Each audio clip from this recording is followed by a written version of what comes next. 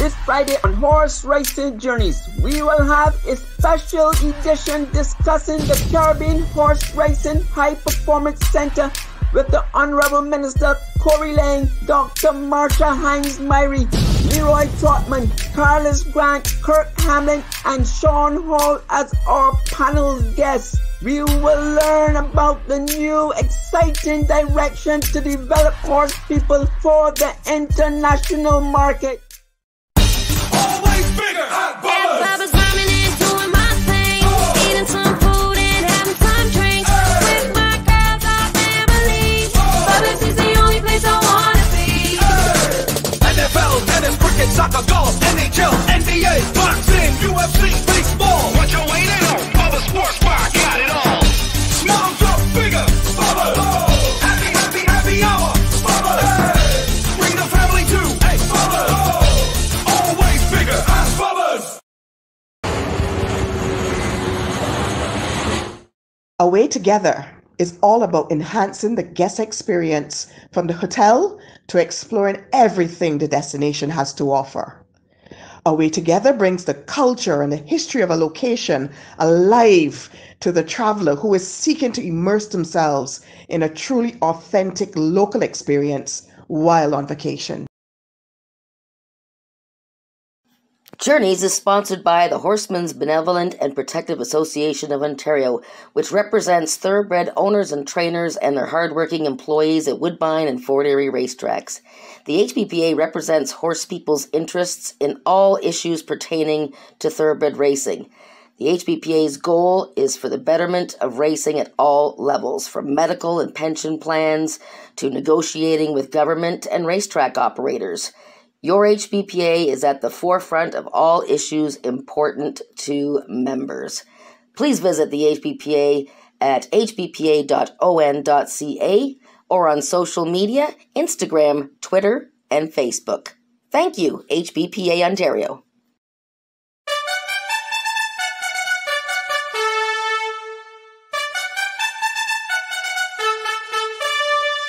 The next race day at the Garza Savannah will be the 13th of April. Bring your family and enjoy a day of racing.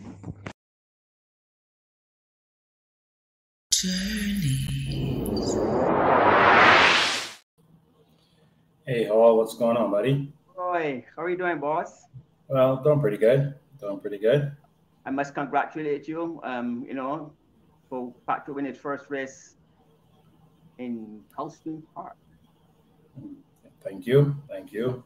Who was the trainer? Who was the trainer? Mark Cassey. Mark Cassey. Yeah, one of his biggest supporters too, right? Yeah. I mean, you can only continue to thank that man for, not just doing things for Patrick, but doing things for a lot of Barbadians, I should say. You know what I mean? Yes. And something that, this show is all about here tonight too, right? Right. But I mean, and then he also has the support of Safi Joseph up here too. So we've been getting a lot of support from those two guys. He's actually riding one tomorrow, and on Friday he's going to be running. Next week Friday he's going to ride 3 on next Friday also. Today entries was for Friday.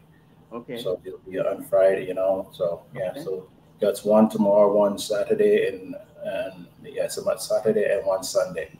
Great. So we're getting some support and getting themselves in shape at the same time and making some money doing it. But it's good for me too to get exposed down here and learn, the culture down here too, which is helping me a lot. So able to venture out and making things right. You know what I mean? So again, I'm kind of excited about this show we got tonight.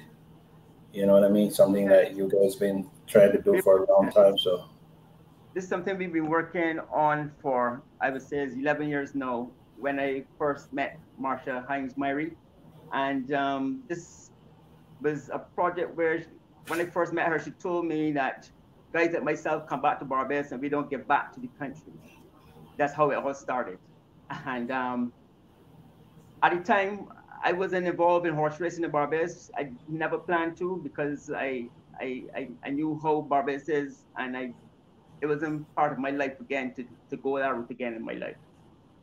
But after speaking to Marsha, I told her I would speak to John O'Jones.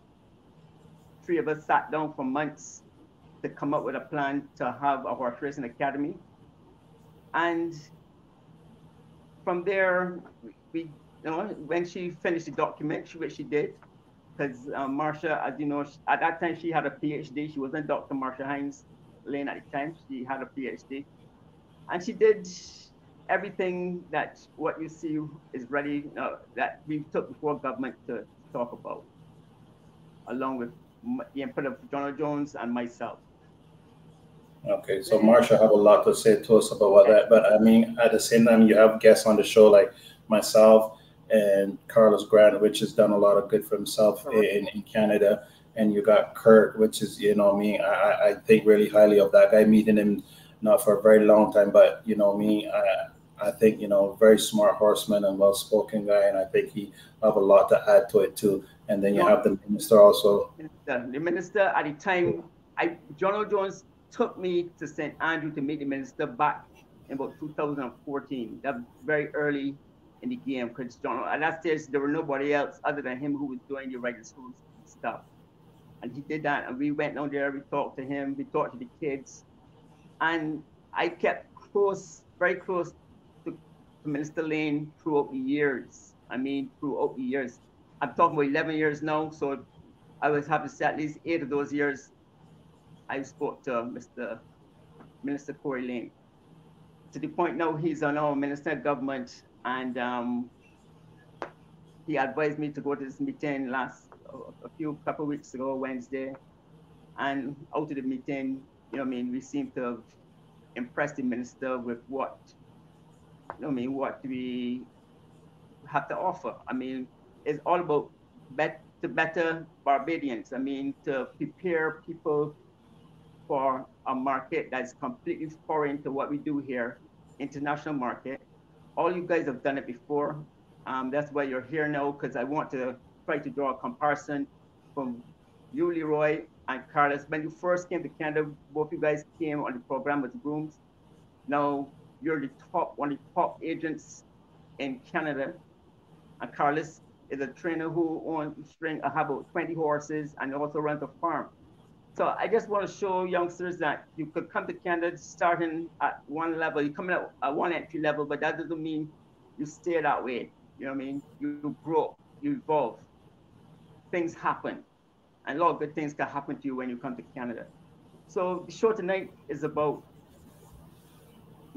developing and showcasing what, you know, things are helping you to showcase yourself in the right way. And I just want to pivot back a little bit to when you mentioned about the market. A market right now in Canada is desperate in need of a lot of help. From, when I say help, grooms, exercise riders, and so on. So that being said, we're 8 minutes into starting the show already, and we have, you know, our guests at the back waiting. And let's not keep them waiting anymore, because there's so much to say and so much that we want to, you know, cover. So yeah, so let's take this time to just bring our guests on, and Hammer, you know, to do the honors of bringing our guests to the front side, please.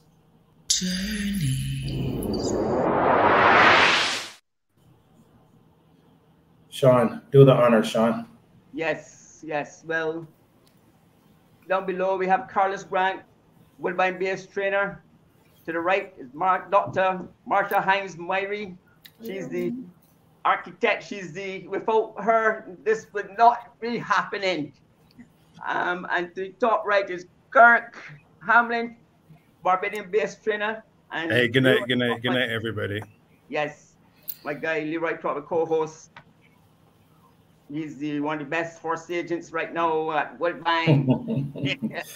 That's a lot of pressure you're putting on me, Sean, but hey, you know, but your shoulders are broad, sir. Your shoulders are broad. I can handle it. Anyhow, so you're saying that without Marsha, this was not possible, Sean. Yeah, the minister's he's going to join us, but let's start with Marsha. Marsha, you met me before you even said good night properly to me. You were all over me.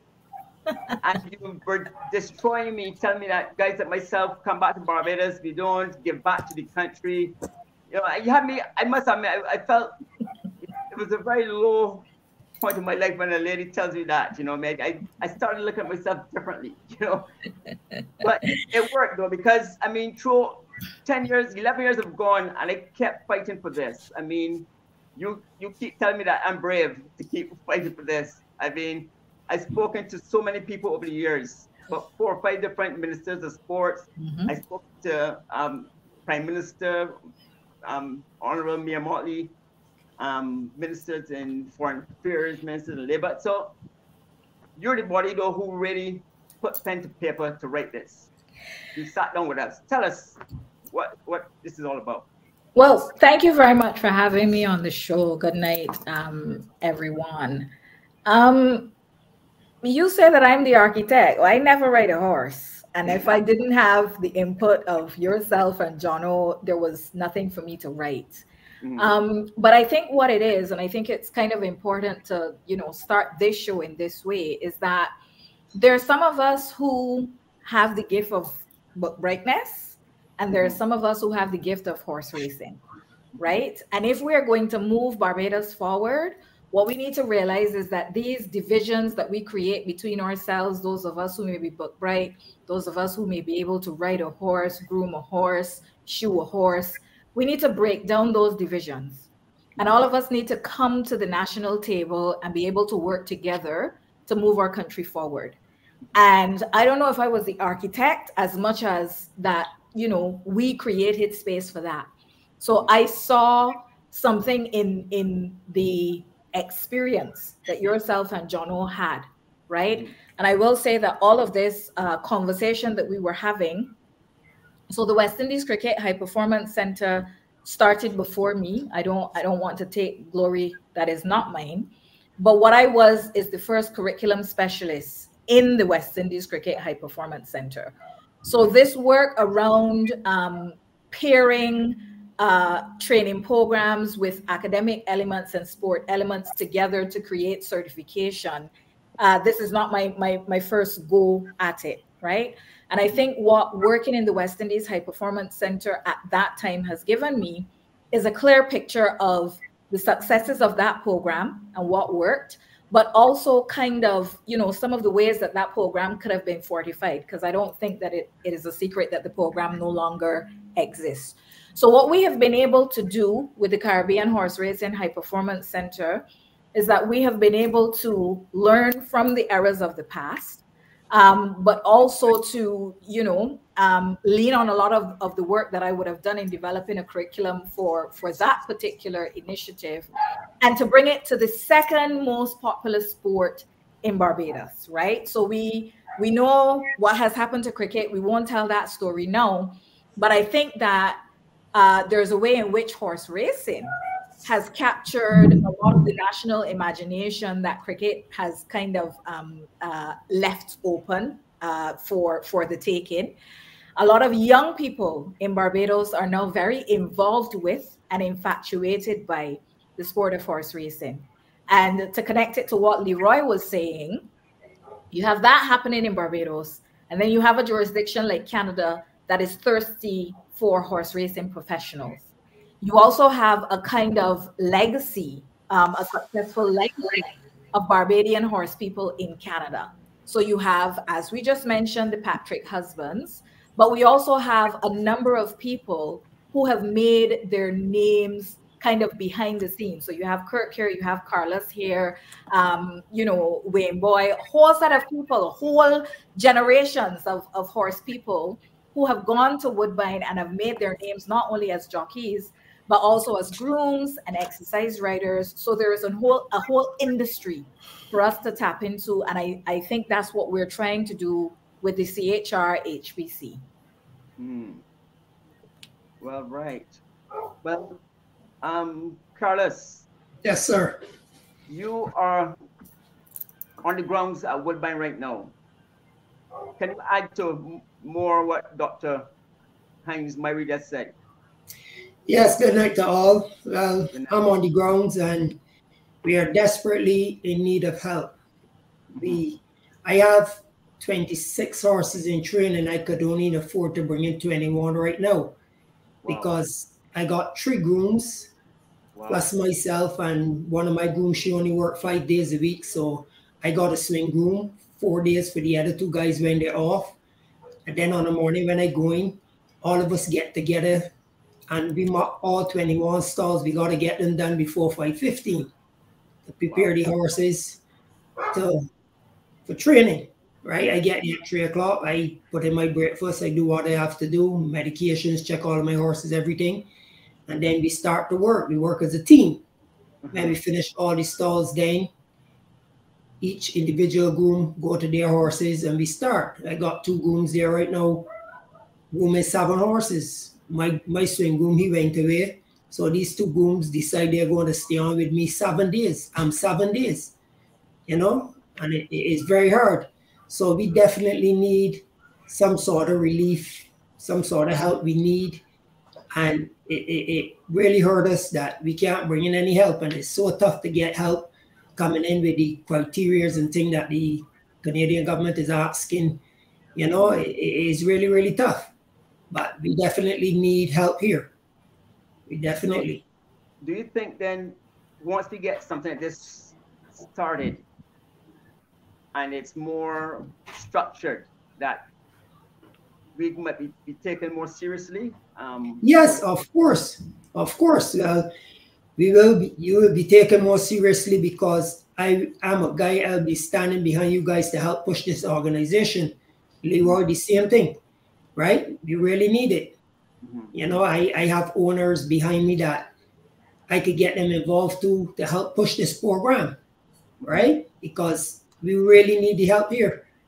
You know, we got good horse people in the Caribbean, not only Barbados, the whole of the Caribbean have really good horse people, top of the line, that want to do this.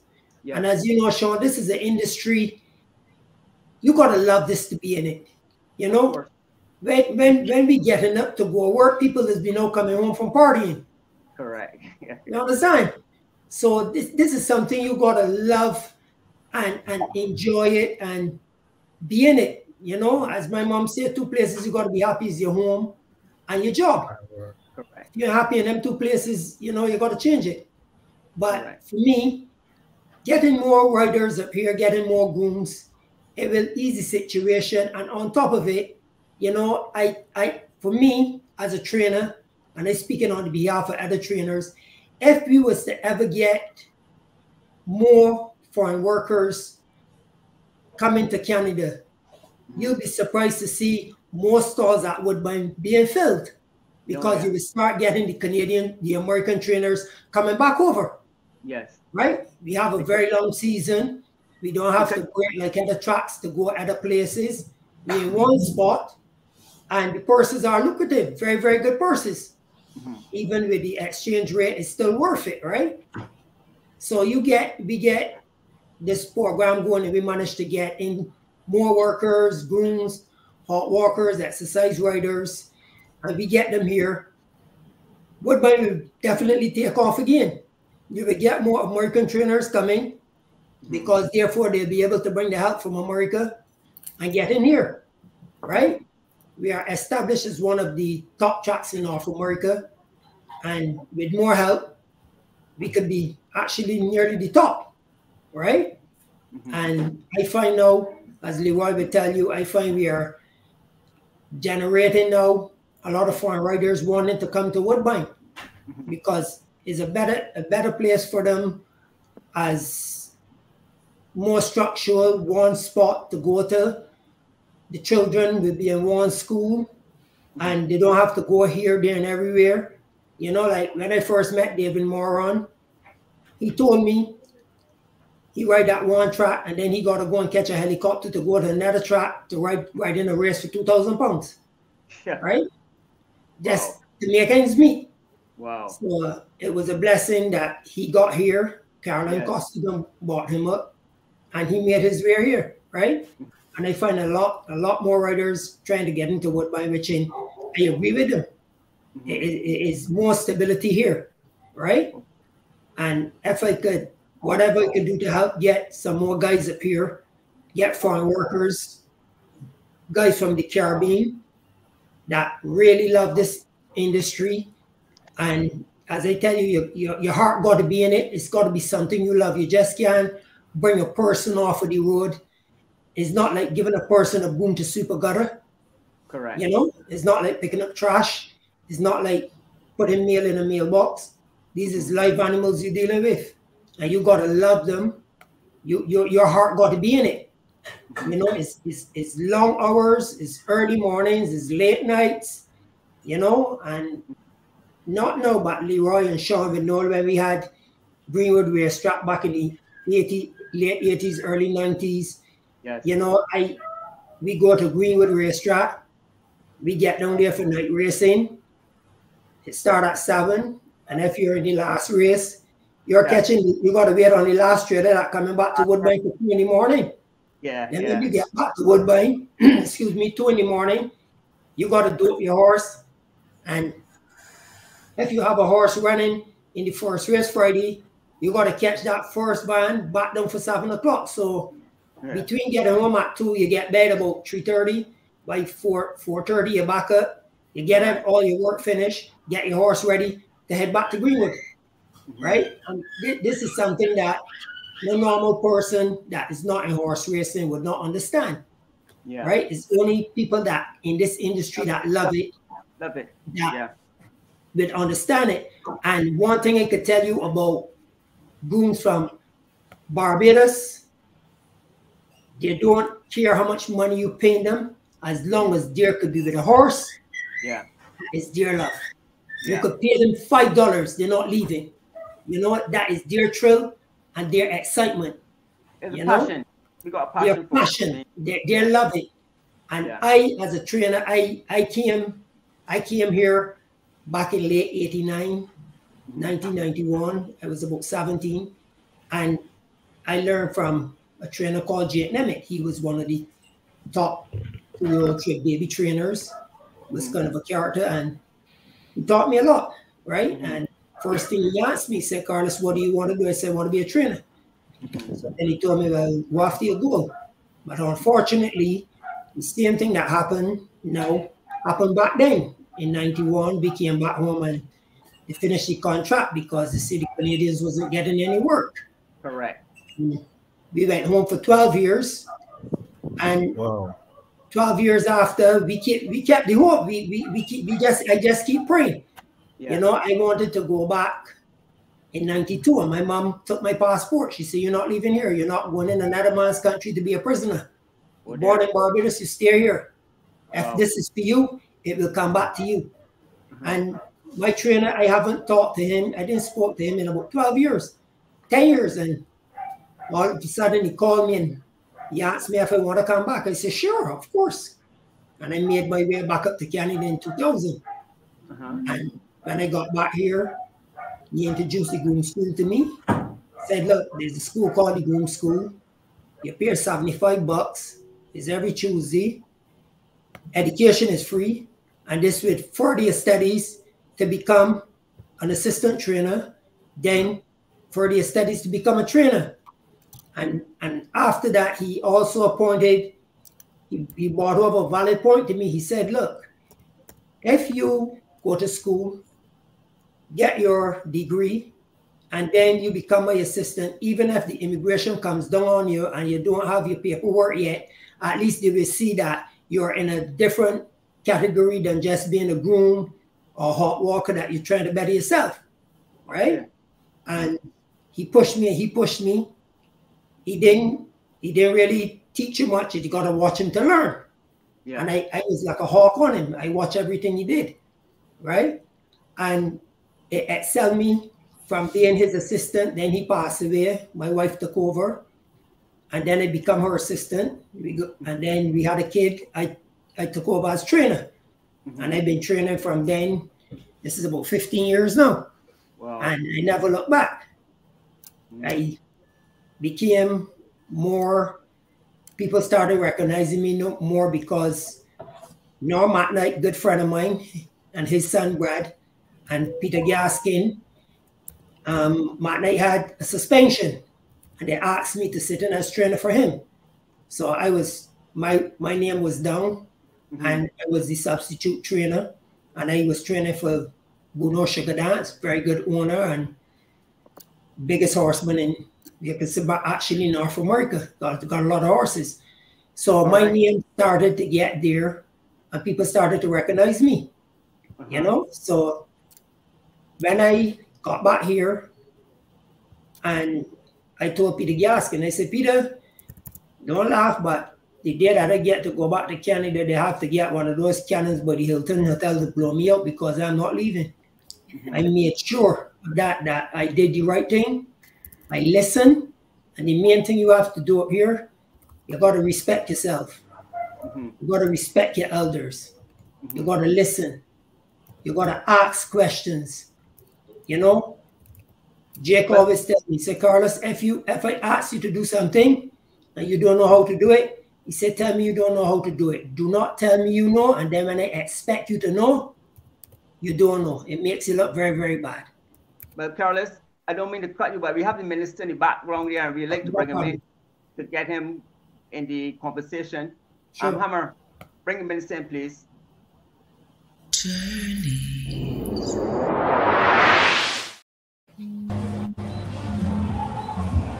How are you, minister?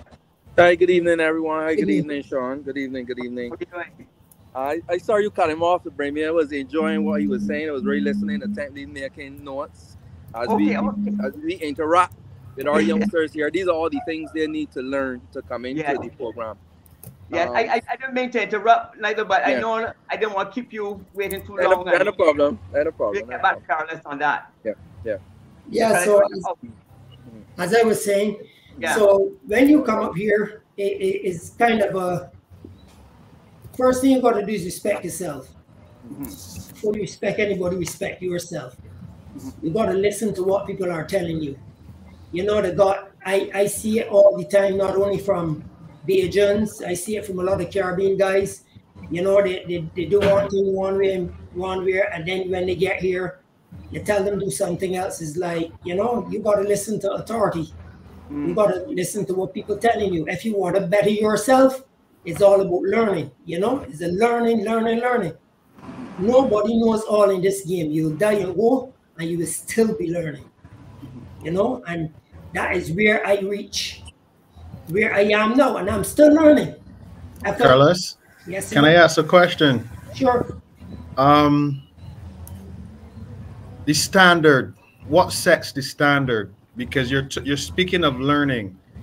What set the standard as to what's right, what's wrong, what should be and what shouldn't be? The standard is set when you show respect to people. Good night, good morning, good evening. Always ask questions. Be attentive. Get to work on time. Never be rude to your boss, no matter what. He pays the bill. Never be rude to him.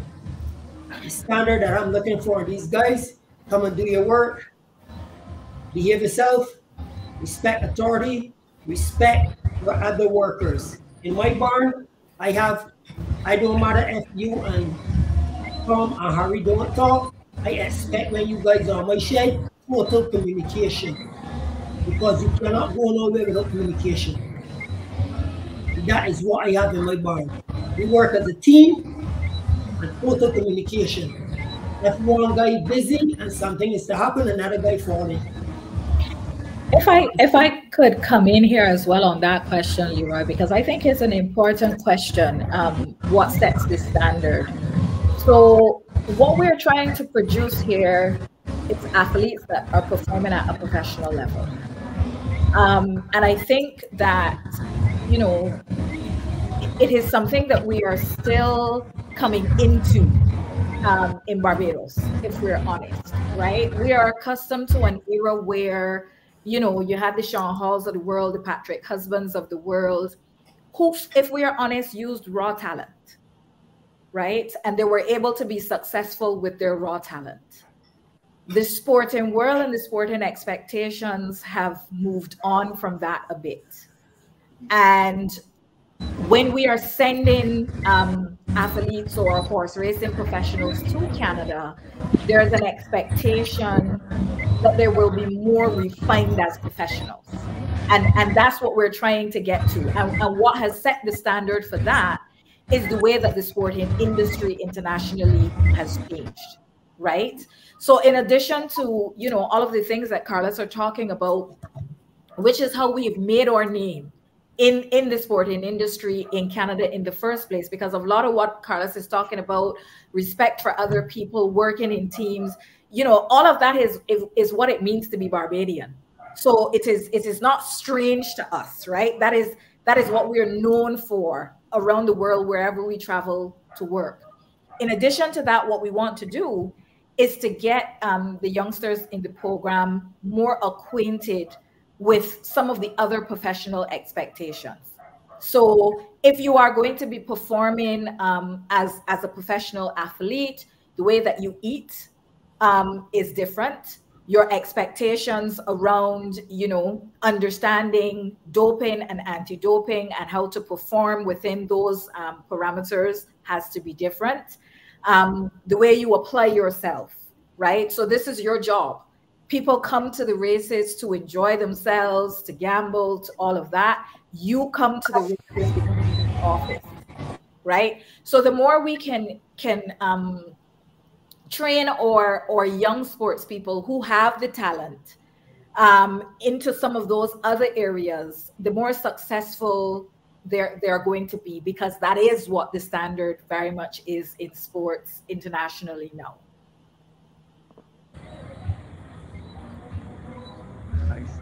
All right, guys, I'm been here sitting and listening quietly to a lot of things you guys are saying, but before I go any further, we came to Canada in '89 and joined the '90s.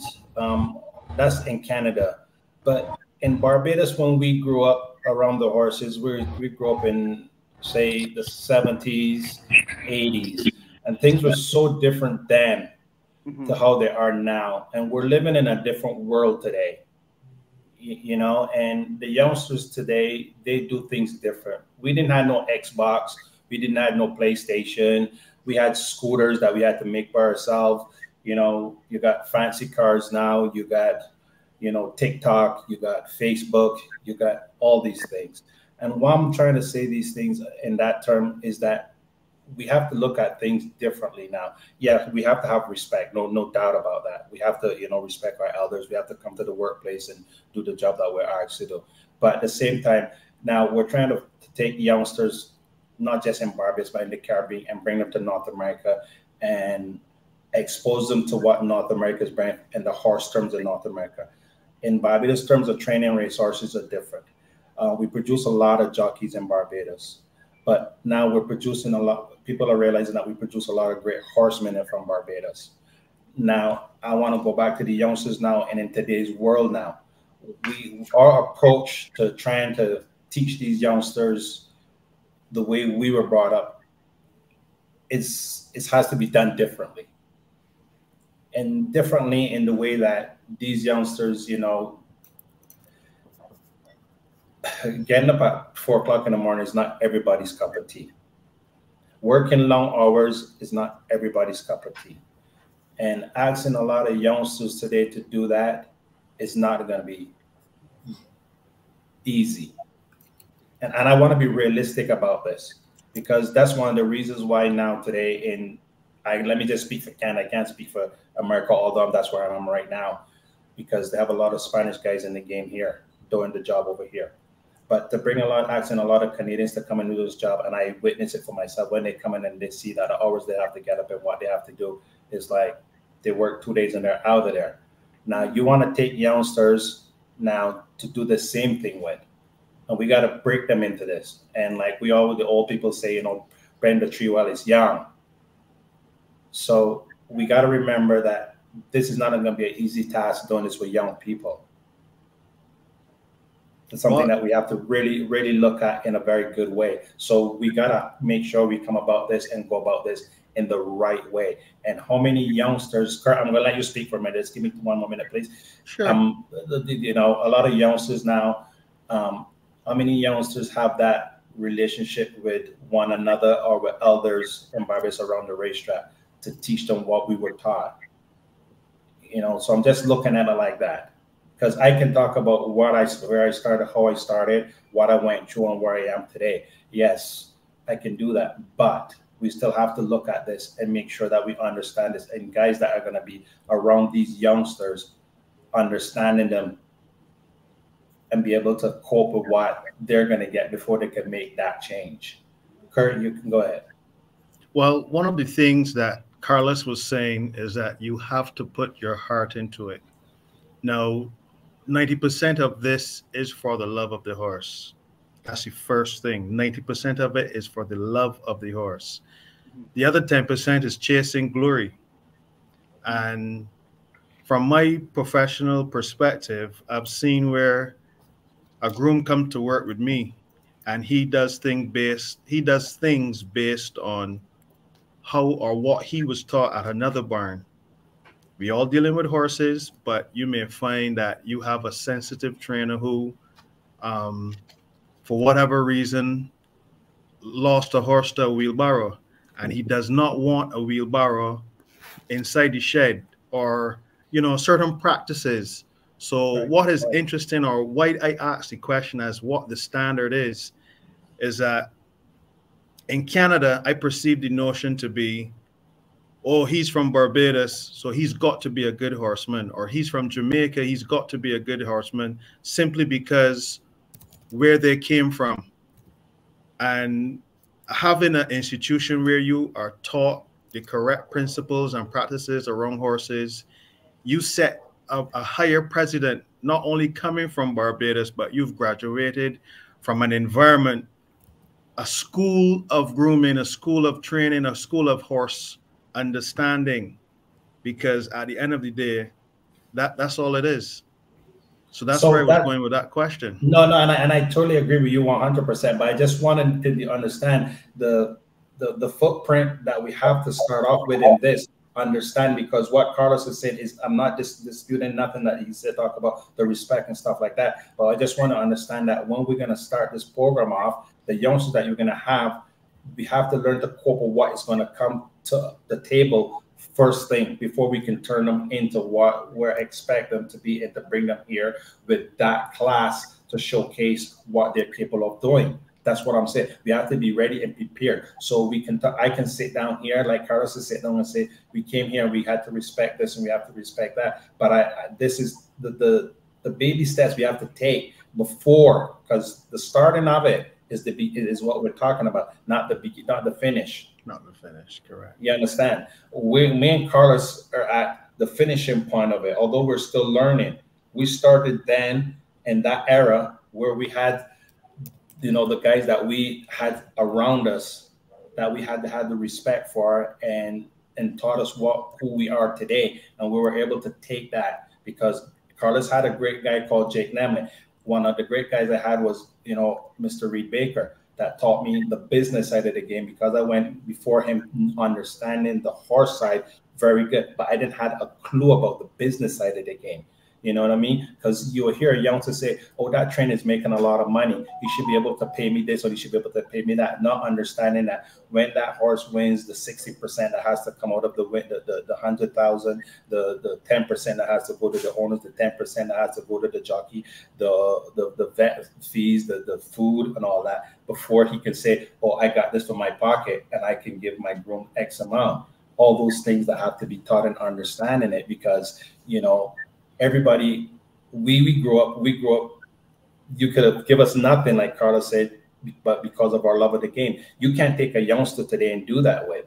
So that's why I'm trying to get to that beginning part, those baby steps outside of the game. Everybody's on the same page as me and understand. Yeah. Totally understand. Understand. So that's what I'm saying. Go ahead, Sean. No, is the minister there? Yeah, I'm here, Sean, by trying to get to a quieter area, so y'all continue. I am taking in what everybody's saying, and I have a lot to say as well. Okay, no problem. I just want to make sure you're hearing us and you're saying, Marcia, can you expand more on the program so people can understand exactly what we plan to do, what we are aiming for, you know, all those kind of good stuff? Sure. So picking up from the conversation that you were just having, we, again, from Barbados, we have a particular image in our head of what a child is or what somebody in education is. And that has changed significantly around the world. So in Barbados, we still measure our educational system, again, by those individuals who are book bright, and not only book bright, but you gotta go to Harrison College and Queen's College and possibly Combermere gets an honorary mention. And if you haven't done that, you haven't succeeded, right? The world has moved on from that. Even at the level of the university, the way that learners come to us and the way that we interact with the learners has changed. It has changed. We understand what we now call neurodivergency. We understand giftedness. We understand how to work beyond, you know, just individuals who have that but competence, who can sit and be quiet and do self-directed learning and that kind of thing. And so in terms of meeting people where they are, Leroy, and taking them to the next level, that's exactly where a program like this comes in, right? We are not employing necessarily traditional modalities, but what we want to do is to come up with a basic core of things that a successful professional must know. A successful professional must know how to present themselves for the camera and for interviews. So we're going to do that. A successful professional must know how to manage money. And one of the things that is, you know, a characteristic of a high performance career is that it is very finite time-wise, right? Except when you're a Patrick Husbands. You just keep doing it over and over and over and over.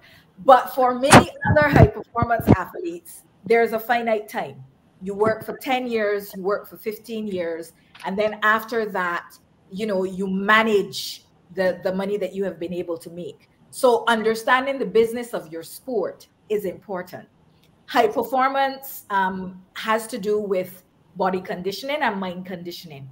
And so our program is going to address those two aspects, right? To carry on the legacy of being a Barbados horse racing professional, you have to understand that legacy, right? There are a lot of young horse people in Barbados. They love horses. You know, they're doing all the things that we're talking about here. They can go into a barn, they can work in a group, but they don't necessarily understand what ties them to a Leroy, what ties them to a Carlos, what ties them to a Godfrey Griffith. They don't understand that. And so to be able to carry on that legacy in a very clear way, we have to let these young people know how they're connected to that legacy. And we have to do it in ways that match their learning styles. And so that's what we want to do.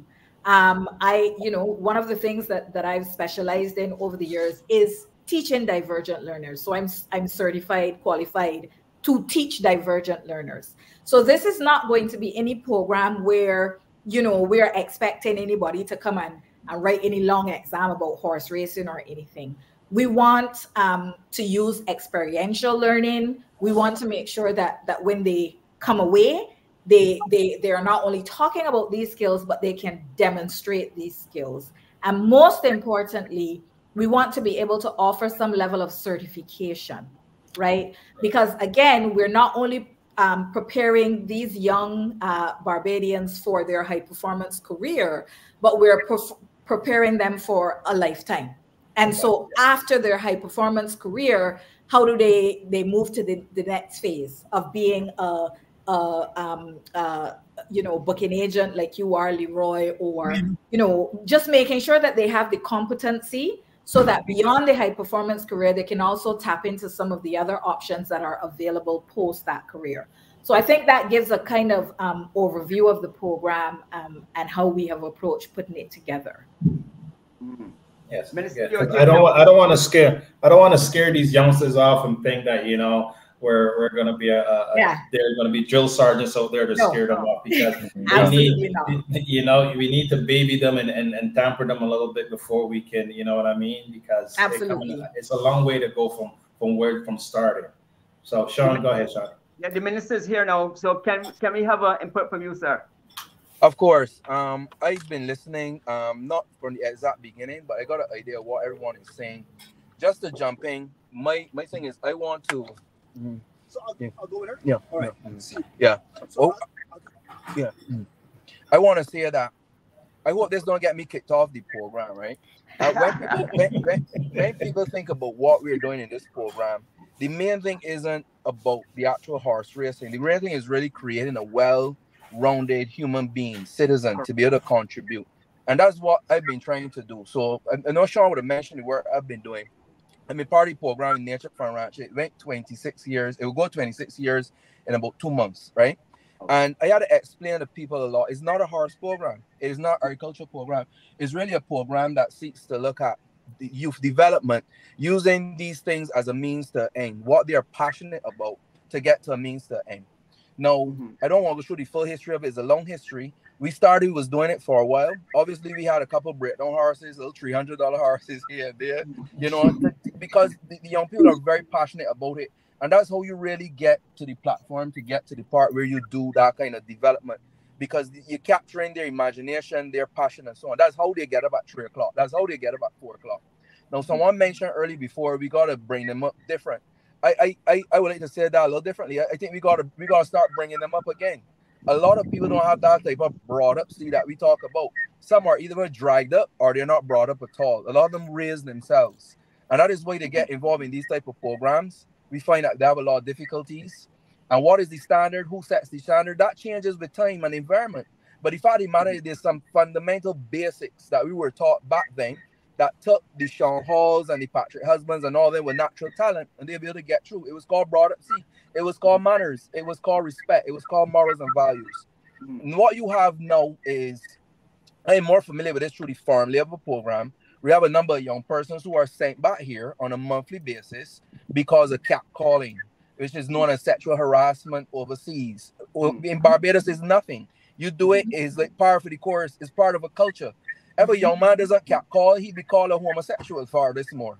But when you go into a different environment and a different culture, and that is why the high performance center and this type of program that we are putting on now is so supremely important, because we have to make that world-class international athlete by instilling these things in them and helping them to understand that catcalling, all the different things, and the drugs and the weed is is natural. So in a problem, you got to now train them all through all those things. So that be my first opening salvo.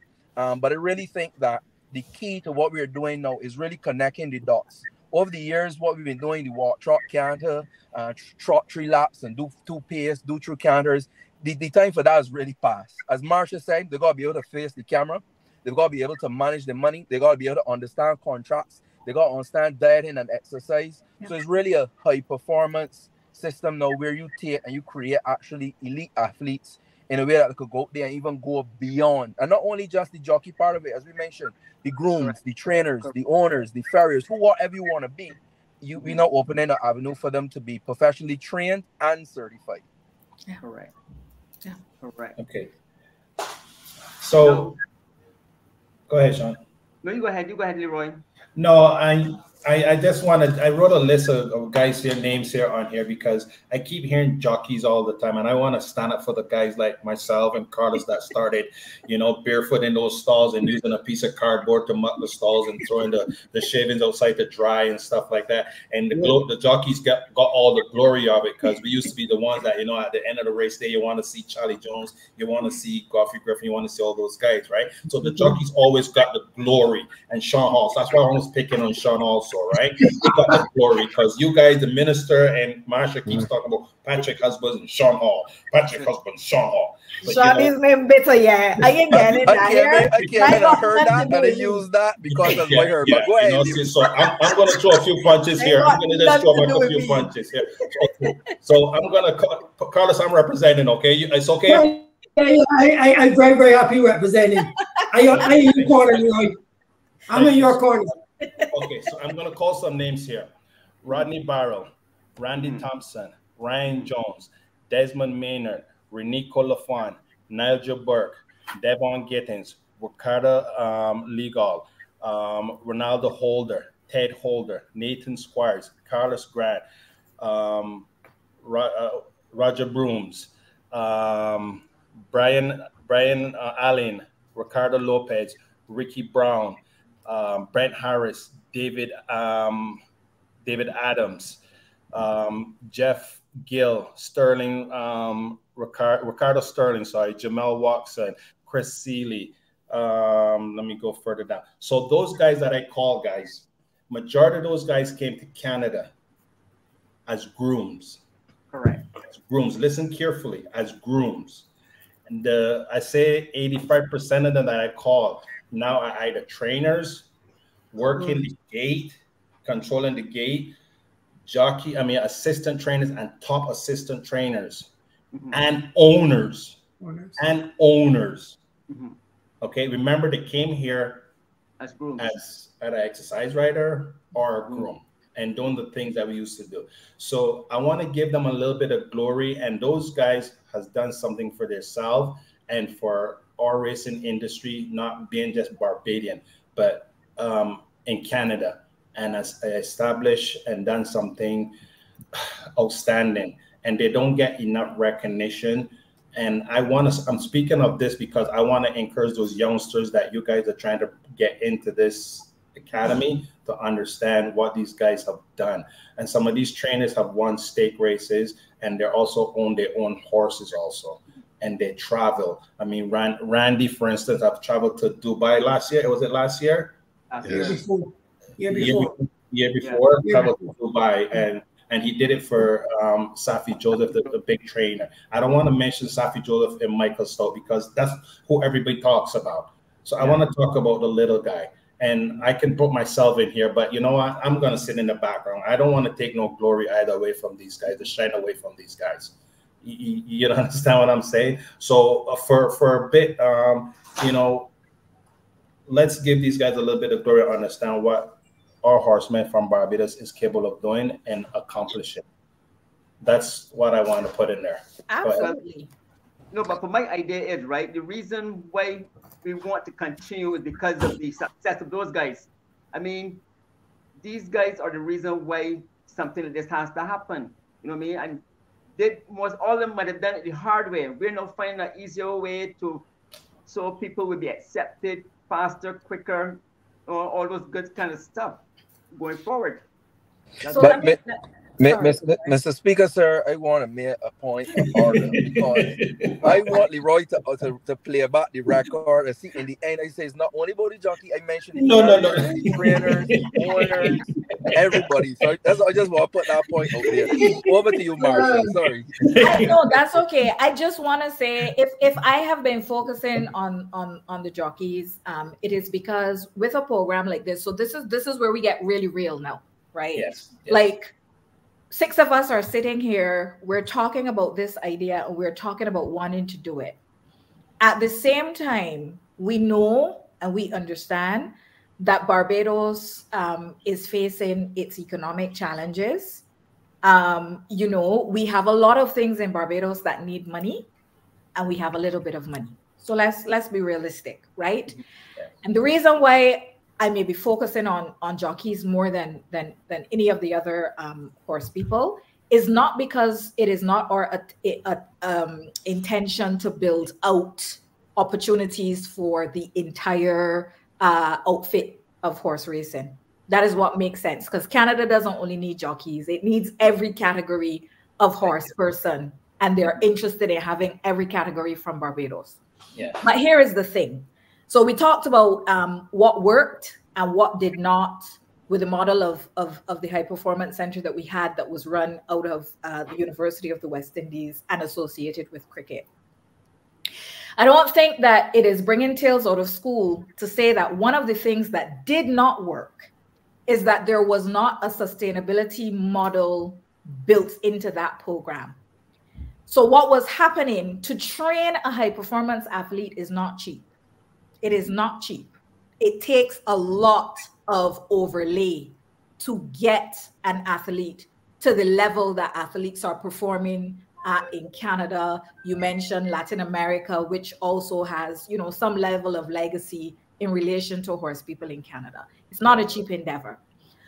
One of the things that we want to build into this program is that we are front loading resources as a small island, the same way that we do with UE, right? People get to go to UE, and the idea is that when they're finished, they will come back and they will contribute to their society. If we're training jockeys to operate in Canada, you know, and beyond, because if we can move the export beyond Canada, we also want to do that. But then these individuals have to be willing to contribute back to this center so that the next person who is coming behind them from Valerie, from Britton's Hill, from down by Bayview Hospital, that they also have the opportunity to do that. And so we are going to be building into the contract a small contribution from each of those individuals. The focus is on jockeys because the jockeys, and I didn't make it this way, this is just how I come and find the industry, right? The jockeys' purses are the more lucrative ones. Not that it means that any of the other outfit is less important, but in order to get the sustainability moving, in order to get the project properly capitalized, that's why, unfortunately, we have to start with the jockeying and build outward. So I wanted to take the time to explain it, just so that you know that we are not diminishing any other category. And it's not that we haven't thought of any other category, but just from the financial perspective, right? We have to focus on the jockey for now, because that is a part of the legacy model. A little later, I'll kind of talk about how we're also hoping that the diaspora will get involved in this project and help us to be really able to resource it in the way that it needs to be resourced for it to be as effective as it can be.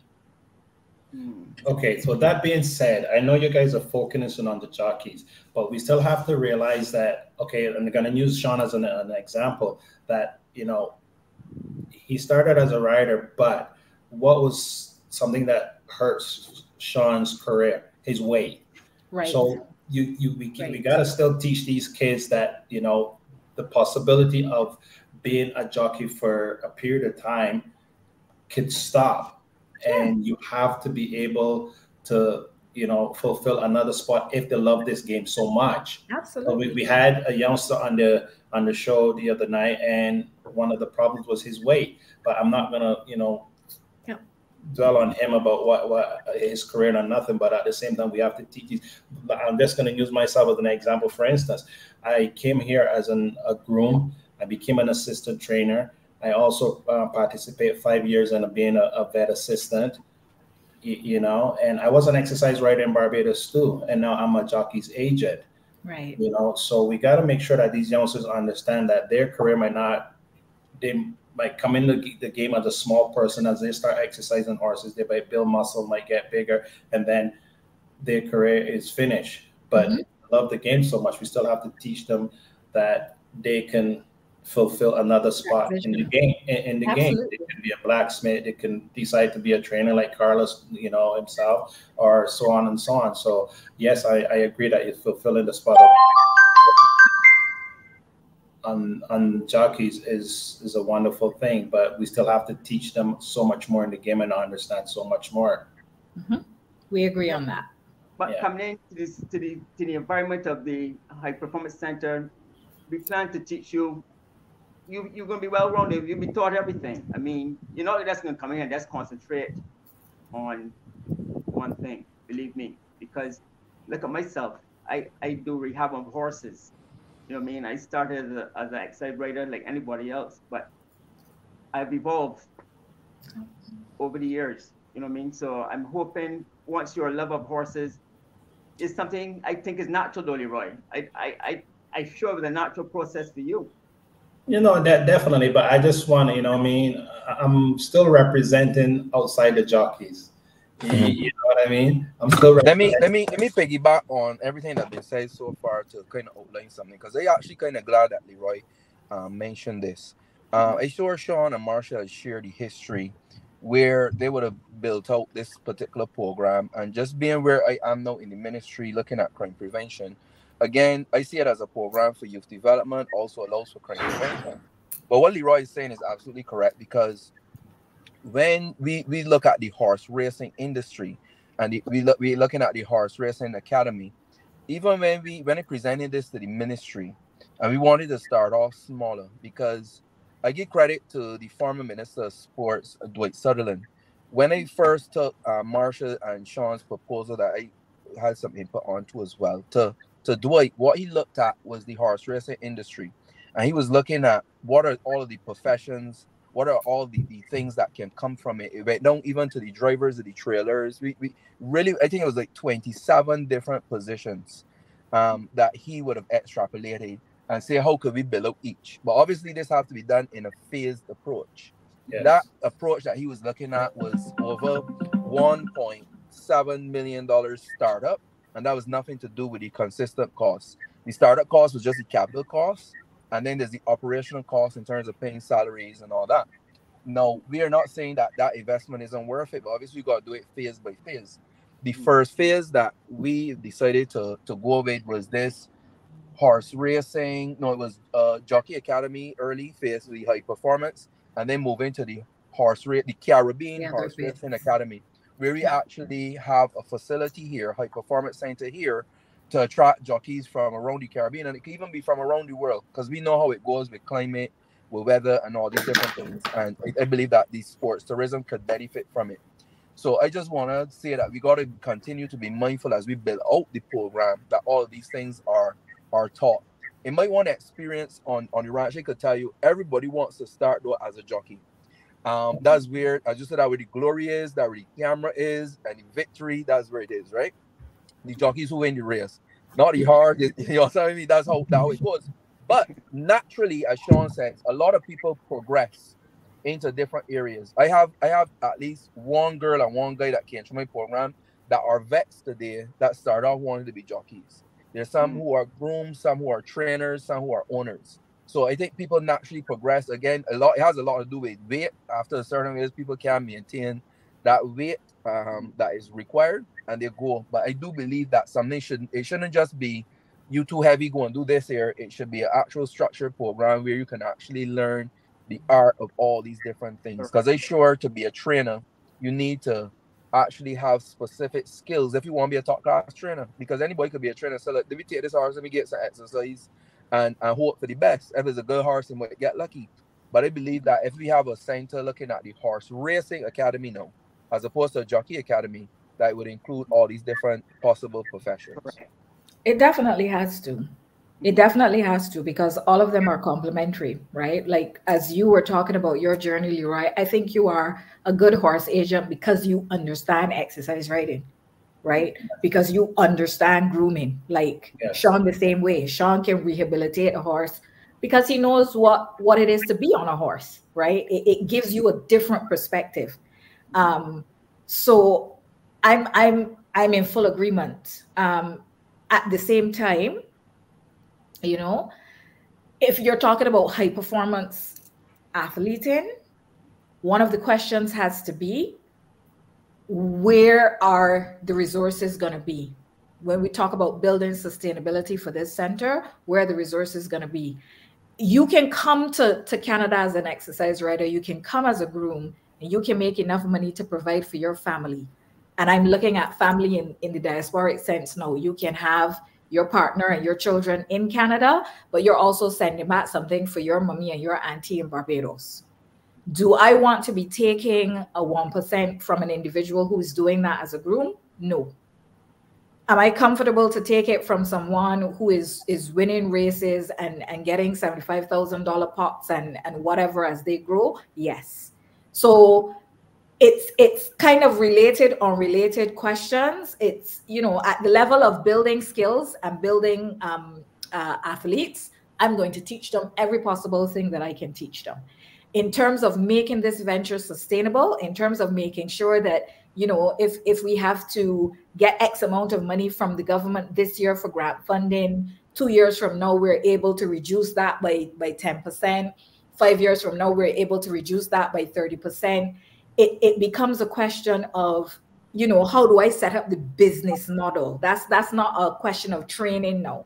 That's a question of how do I set up this business model so that this high performance center does not become a burden to the government, right? And that's the level where, you know, because of the industry and because of where the money goes in the industry, that's how the focus falls on jockeys. But not at all to say that we're not going to focus on all the skills, because as Minister Lane said, we're building not just a jockey, but we're building citizens, and we're building people who can transition through, you know, the different stages of their careers. But by the time a person starts as a jockey and becomes maybe a horse racing agent, I also am still not going to be looking at that person and saying, well, we put in money in you, so we want back, you know, 10 years later, I still want 1%. You know what I mean? So I'm looking at, okay, I have 3 years after I've produced this person to kind of tax them in a way that is reasonable. So by the time they get to a horse agent, I'm hoping that they're now willing to donate to their alma mater, like many other people do, right? There are people who support UE. There are people who support the universities all over Canada. That's how they make the money. So if that person still wants to have a connection with the High Performance Center in that way and help us to make the program stand on its own, that's great. But not that I'm coming shaking you down saying, well, look, use a agent, no, but you went through this academy, so I want some money. You know, it's a business question is really what it is. On that term of business, so this one is thrown at the minister. Since he's the minister, and I'm throwing this at just not hit the minister, the government in general, because us as, or let's use Patrick or a jockey that's making enough money to say help sustain this academy. We make enough money, yes, but there's something called tax breaks. And again, Minister, this is coming at you because I like talking money and I like talking, you know, getting it back to. I don't like it to leave my pocket too much. But, you know, supporting things like in Canada, you know, you can donate to certain things here and you can, you know, that goes through your taxes and stuff. But you can't do that through the Barbados government sending money to Barbados. You don't have to get that tax right out. What, you know, help can we get to be able to get something like that happening, that we can donate money to these things? Because I mean, if I can help in any way possible, I love to. Carlos himself say that, but at the same time, we need that tax break. You know what I mean? I'm just talking business here right now. You know, you mean we talk about this school wants to teach everybody stuff, so I've learned a lot myself. How can we help here? You're on your mic. Your mic is you're mute. You're mute. Right, no, go ahead. I was just listening. Sorry about that. No. You're still mute again. You're going back mute again. It's like you're automatically muted. Right. Yes. You can hear me now? Yes. Clearly, yes. Right. Okay. Yeah. Yeah. So yeah, we're giving back, and this academy is supposed to, like, say it works for itself. But when you have guys that get to a level and wants to do things like that, like donate stuff back to the academy to help it, because we're talking about giving back, and where a lot of us have been successful financially, but giving back and be able to give back, knowing that you can get a tax break. There's what loopholes, I don't know if this is something we can speak over here, but there's loopholes to get your tax break to be able to give back. Right. Actually, there was a lot of discussion around this particular thing. There were some amendments. Barbados needs to do more amendments when it comes to civil society and actually tax breaks and so on. There are some other neighboring Caribbean islands that have what I consider to be the best practice, because the ability to give back and get a lot in return for that is not at its full potential in Barbados. Let me put it that way. A lot of people drew that to our attention. The problem that we have, and I'll say this boldly, is that a lot of people who have these decisions to make throughout the Caribbean, this Caribbean leadership issue, have not been involved heavily in community groups, NGOs, non-profit organizations, and they don't understand. How do I know this? Meeting with about 2-3 former prime ministers ago and having the discussion with him, he had actually asked me to make a number of recommendations, and then he did his own study on it and he tried to start to work on it. The bottom line is that if you don't understand the industry of philanthropy or the philanthropic society and how it works and how it benefits the country, it's very difficult to make policy in that direction. If you're thinking in particular just taxing, borrowing, and not understanding that remittances, donations, tapping into your diaspora, and all these different things can be of tremendous benefit to the society, you don't have the laws or the policies or regulations in place for it.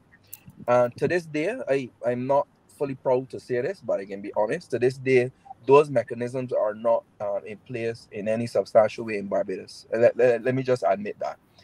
But that is something we'll continue to advocate for, and advocate even more strongly for, because of the value that it brings to the society, not only economically, but socially. Okay. Kurt, you're in the corner there sitting very quietly and listen very attentively.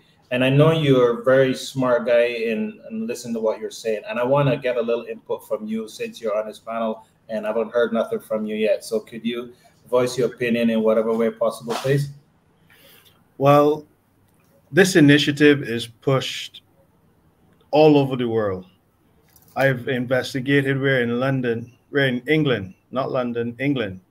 And this initiative is pushed, but it mainly comes from the perspective of a struggling youngster who's flunked out of school. He's challenged with being a decent civil servant. And what's next? What's next? And they're pushed to these horses.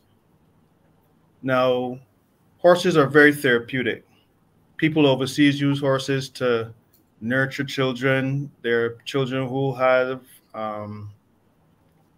issues with society. But when you come to an environment with horses where you're dealing with animal husbandry, it changes their whole perspective. So the violence, the attitude is out of the window. The struggle to be as human being in society. Yes, and not only a human being. You flunked out of school, so there's no Commermere, there's no Harrison College to rely on.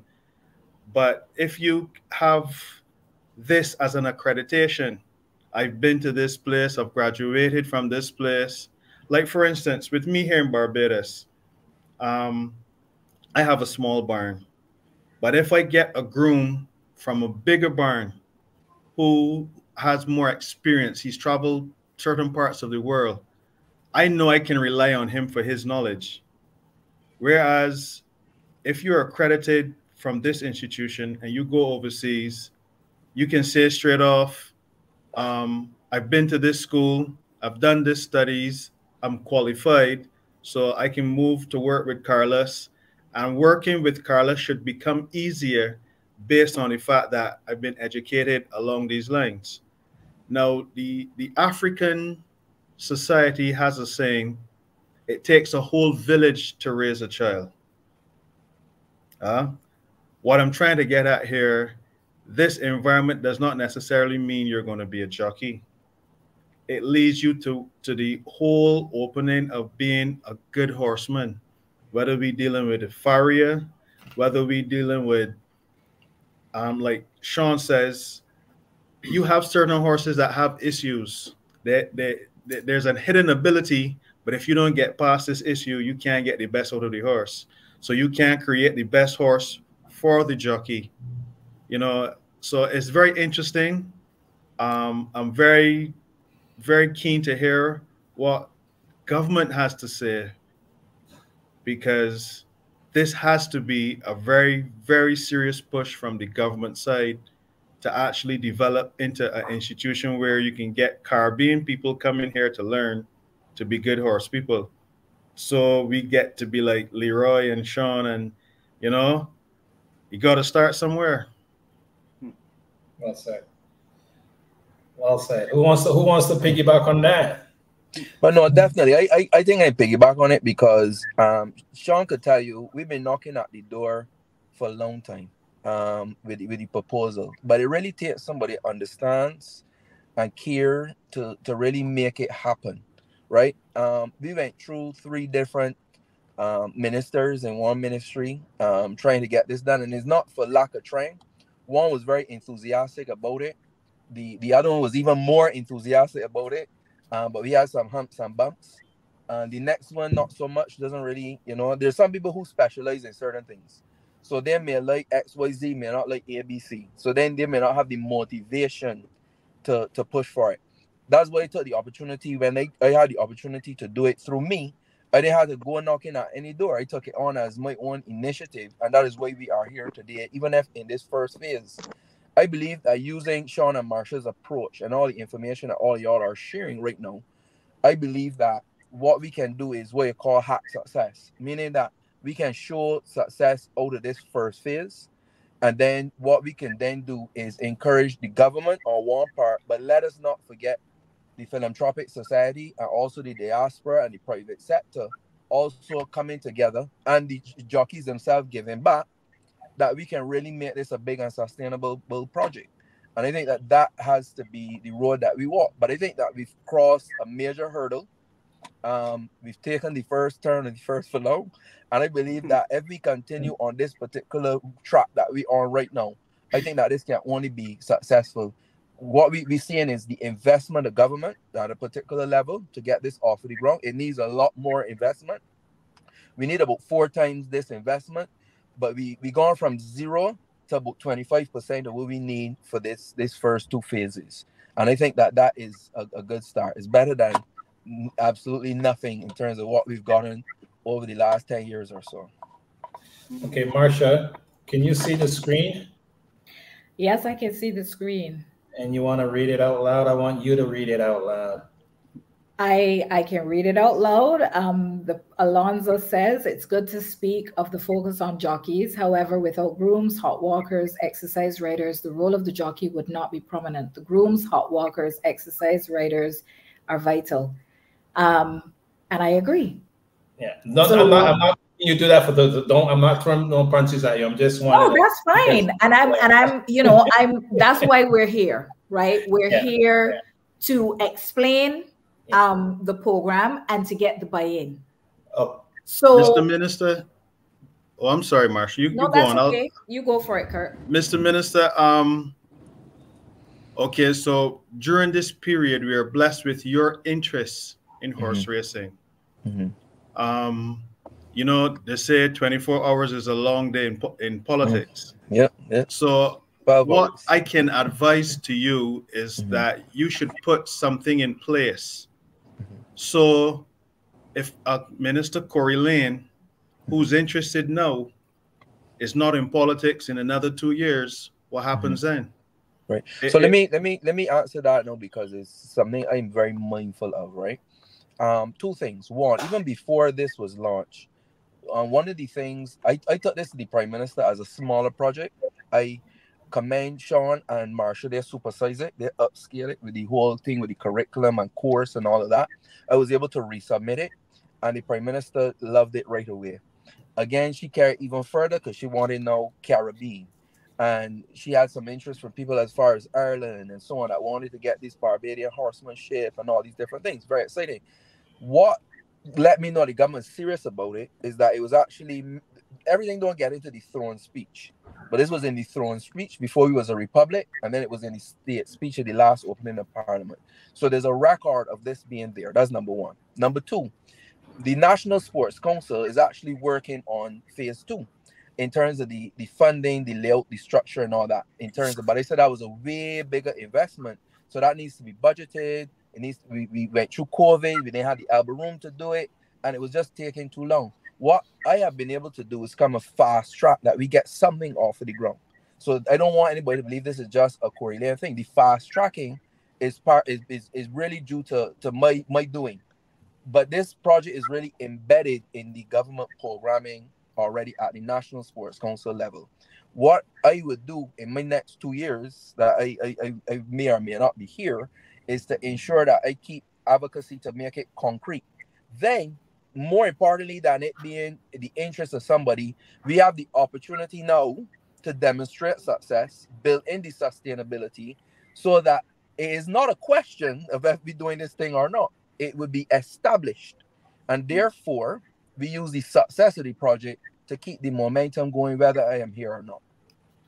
Okay. Marsha, so Leroy, I'm not a stubborn person. Contrary I'm to not- popular belief. Contrary to popular belief. Very what I want popular to belief, know- by the way. Very popular belief. Very popular belief. I am going to let me get your brain now that I have it. If we are working on the sustainability model, let's say we focus on hot walkers, exercise riders, jockeys in the first phase. Let's say we open it.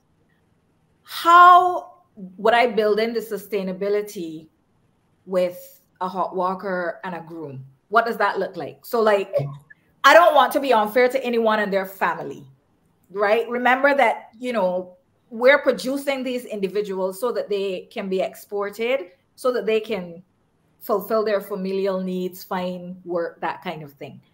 What does the sustainability model look like with a hot walker and a groom? Okay, all right. The reason why I was so animate about you reading that, has nothing to do with the academy here. Right now, horse racing is hurting. If you hear Carlos Grant say how many horses that he has in his barn, how many horses a groom has to take care of, and me as a horse person, I've been in this game for 44 years. Yeah, 7 horses per groom. I want to be very frank about what I have to say here. Those horses cannot be taken care of to where you want them to be taken care of. Right. Yeah. So now again, this is nothing to do with the academy. All right, please remember this. All right, this is more like throwing this at not just the minister himself, but I want this to go to the prime minister's head, not to the minister. I want to go right to the top with this one. We are hurting so much in Canada for horsemen right now, that trainers are can't bring the amount of horses they would like to bring to the barn. If there's 100 stalls, just use 100, the number 100 for just this, at the Woodbine racetrack, we're only allowing to get in at least 70 horses. There's 30 horses out there that are now getting to come here. As a jockey's agent, there's 70 jockeys in the room. There's only 70 horses. There's one jockey, one horse per jockey. That can't fill the races, because the racing can run with one horse, one jock, right? Right. Just hear me out carefully here, right? So we need those other 30 horses to help fill these races. So because we don't have the people to do the job, we can't get our races to go to the level we want them to go at, to make things economically great, so that our guys can send more money home to their families and stuff. I want to know, because right now, last year, I think, and Carlos, you can correct me on this if I'm wrong, we had to advertise our job for 3 months. Trainers had to advertise the job for 3 months before they can start looking for work outside of Canada. This year, they allowed them only 1 month to do that. But the procedures that you have to go through, Carlos, I need your help here if I'm going wrong here, please. The procedures they have to go through to get this paperwork done is so much. And is like when we first came in the 80s, 90s, we came on a contract. What's the chances for the government? I know Sean will say we just can't send anybody up there. We need guys that are going to go up there and respect our country and do all the right things. But I'm just speaking for this moment to get things going. What can we do for the governments to get together, from, our prime minister get together with our prime minister in Canada and make something happen right now, so that we can get something going and to help out even more? I'm just trying to set the foundation here to build a house. And Sean, if I'm going the wrong way, help me. Carlos, I'm doing the wrong thing, tell me here. You're saying the right thing, Leroy. Yeah, I mean, we're hurting. We're hurting. What I can say is Canada's moved the right way. They've made a serious investment into horse racing because it is an industry. There's no one particular. The jockeys are nothing without the hot walkers, without the grooms, without the trainers. So it is an industry, and the government should have they should have a serious investment within the industry. In Barbados, we have the Barbados Turf Club. So it's separated from the industry. I think government needs to put people on the turf club board, make it from a boys club to a man's club, because there's so many different people depending on this, and we can't take a personal decision for a whole industry to crumble. That would liaison with the Canadian government, because they need the labor. Now, I've had the privilege of traveling all over the world. When I'm in the United States, the Mexicans are the people who are the labor force. When I'm in Europe, when I'm in England, the Irish are the labor force. When we're in Barbados, we've always seen where the Guyanese or another country have been the labor force. And in Canada, when it comes to horse and horsemanship, the Bajans are the labor force, or the Caribbean people are the labor force. West Indian, Caribbean people have been the labor force. So you can see where the industries tie, and the governments need to realize it. We are no help without them, and they're no help without us. You're absolutely correct. You know, like the grooms may not have, hot workers may not have the money to contribute, but their time is very, very, very valuable, right? Yeah. Correct. On the other hand, the jockey got the money to contribute, but he ain't got the time. Yes. And I just want to say again, we are developing a horse racing high performance center. And Sean was very clear from the beginning, we will not call it a horse riding high performance center, because he didn't only want to focus on jockeys. Correct. I was trying to explain, jockeys came into my language, and maybe I started this whole thing. No. Because of the sustainability model that we're trying to build. So same thing with the West Indies Cricket High Performance Center. One of the things that we could have done better is that one only focused on batsmen and bowlers. If you don't have somebody to roll and prepare the pitch, a groundsman, you can't have a cricket match. So believe me when I tell you, you're preaching to the converted, right? It is just that when you think of getting this high performance center to function, as you said, Leroy, beyond a Corey Lane, beyond whichever government change, because let's be frank, we live in Barbados. We know how this goes, right? The grace of the government is with us now. When the government change, the next time it change, we want the High Performance Academy to be standing on its own 2 feet. Correct. Because if the government likes it, so be it. But if the government doesn't like it, it still stands on its own 2 feet. Correct. Right. And so that is why, for me, the sustainability model is so important. And not that we're not going to focus on all of the aspects of horse racing, but like cricket, the money that sustains the industry comes through the batsmen and the bowlers. The money that sustains the industry in horse racing comes through the jockey. So I don't want you guys, I don't want, you guys or the audience to take away that I am dismissing the industry. I'm very clear about how the industry is set up. Yeah. I am also, while I'm clear on that, clear about politics, how it works, and what I need to do to make sure that this academy not only gets started, but can stand on its own 2 feet in the shortest possible time. So Marcia, in the whole of Barbados, there are only 2 professional leagues. 2 professional leagues: cricket and horse racing. Mm-hmm. There's nothing else that pays. I mean, I love circuit racing. I love circuit racing.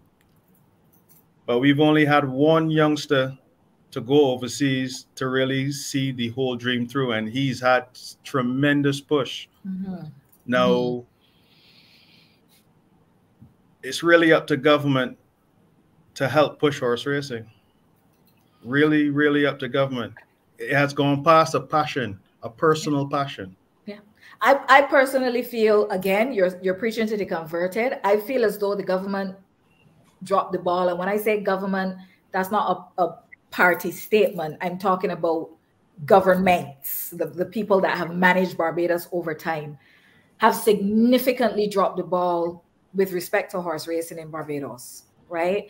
There's a way in which, because I say to Sean Hall all the time, well, you're one of the celebrities in Barbados. And he looks at me and he's like, you mean me, Wes Hallson? Like, how Wes Hallson could be a celebrity, right? When you live in the shadow of something, it is harder for you to see and understand yourself the way that other people see and understand you. And that metaphor of the Sean Hall, Wes Hall is very much a metaphor of cricket and horse racing in Barbados. Horse racing has been in the shadow of cricket such that, you know, we have not really understood and appreciated the importance and the value of horse racing to our national imagination, to the industry that it has become, where we export several people. Leroy, you know, call the list, and there's some people on the list, unless it's that I don't know the Christian names, because I don't know if Snake on that list. Like I said, I don't know if we, but there's a whole, like, you know, there's even there are enough people who have made their living out of horse racing by moving from Barbados to Canada, right? So we've dropped the ball. We absolutely have dropped the ball on this sport, and it is time for us. And we haven't even talked about the female contribution, right? You know, I can't leave here without putting that in. So like, we have dropped the ball, and I'm really hoping that, you know, this initiative can rectify some of that. So Marcia, excuse me, Marcia, how long would a person stay in the program before they could move on? Okay, so how we have the program set up right now, we're looking at training an individual between, we want to start by June 1, 2024, and we want to take that into April 1, 2025, with a view that that person then makes their transition into Canada at that spring point when racing is starting back at Woodbine. So the program is just under a year of training. One of the things that I'm working on right now is actually to overlay the curriculum of the Horse Racing High Performance Academy onto the Barbados Community College curriculum, so that they at least leave with a certificate. Right? Yes. That's a conversation that we're having. I'm not saying that we have the go ahead from BCC as yet, because there is a process that has to happen. But I know what the process is. I've done it before, and so I don't anticipate that there should be you know, too much trouble with getting something like that done. So when they leave the center, they have their certification, they have their skills, and then we're actually working on placement or creating those placement opportunities so that they're moving directly from program into action. So just under a year of training. Okay, but this, I'm going back to the government and involving work permits then, for instance, all right? Okay, so when these guys are done, because, you know, I see that it's much easier for come from Barbados and go out west than to come to Woodbine with a jockey's license. And this is what I'm talking about, again, going back to about the government and trying to get something done to allow these guys much easier access from Barbados to Canada with a work permit, for instance. Yeah. Because the trainers have to go through so much protocol now. Leroy, I want to come in here. I want to come in here because you mentioned this, and I was really chomping at the bit, all pun intended, to really speak to this and some other things that were raised. And I really truly like to listen more than talk, because I'm glad that I listened, because like you spoke about the Guyanese in Barbados and the Irish in England. No, that was Kurt. That was Kurt speaking about that. Right, Kurt speak about that. But it is true. The same way Barbadians kept a lot of noise about Guyanese in Barbados at one point, it's really the Canadians that kept a lot of noise. And as far back in 2016, I think it was Sean who raised it with me. And he raised it with the then Minister of Foreign Affairs, Maxine McLean, who met with her counterpart in Canada and somewhat corrected the issue, albeit temporary. Now, Sean has raised this with me, and I have to sit down and raise it with the Prime Minister and the Minister of Foreign Affairs so that we can have some kind of bilateral agreement set up. So it's structured and it's long-term.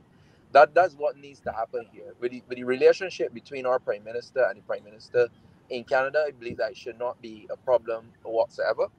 And that is something that just needs to be done. It needs to be done. It'll be done at the talking heads of the Prime Minister, and then it will be put in formal arrangement with the Minister of Foreign Affairs and then the Ministers of Labour. That's how it was done in 2016. But then it wasn't. It was mainly more discussion and not a formal arrangement. We go for a formal arrangement on this occasion. I think that needs to happen. I am very happy about what you said, where or when someone said at first you had to advertise for 3 months. Yes, And then they brought it down to a month, and that 1 means month. that they understand the need, and it is not Yes. that we are coming to take work from Canadians, but we No. are actually coming to offer something that is in shortage, and therefore Yes. it should be less of a problem. As Marsha said, and I agree, the government's already dropped the ball on horse racing, and someone mentioned something that I was there in the background cheering. I was my iPad died, I switched over to my phone, right? But I was in the background cheering because when someone mentioned about putting somebody on the Barbados Turf Club, what was happening is that person hit the nail on the head. The Barbados Turf Club is an old boys club, and it was just seen as something that the sport of kings, the rich people get involved, and the government keep itself out of it. And there's no regulation, there's no contribution, there's no understanding of it. But the fact of the matter is, though, is the Leroys, the Carlos, the Kirks, the Seans, and those who really have to advocate for the position, even if I'm a conduit or anybody else is a conduit to the people that need to make the decision. Because the reality is, the last set of ministers of sports, and understand that the Ministry of Sports is kind of side ministry within a ministry. And then horse racing is a side sport inside of the side ministry sport. You get where I'm coming from? So there's a lot of layers to it. Every in football, in cricket, in basketball is not even seen by the Ministry of Sports. And the Ministry of Sports is not even seen. That's just how it is. It's not a main ministry. But I believe that those on this call and others, those who have an interest in this thing, have to be at the forefront of advocating for it. Even when you talk about the work permits and what's needed in Canada, to be quite frank, I don't believe that the Minister of Labour or the Minister of Foreign Affairs is aware of this. They will not even know where to start in terms of the negotiation or the discussion. It has to come from the persons in the industry advocating and saying this is the position, this is what is needed to give them the ammunition to go up there and make these things possible. I believe that is what needs to happen. And I mean, off of this call, we can even take it further. That is my Well, on Minister, I mean, we're hurting. They're hurting very bad. And so you're saying, sorry, I don't mean to.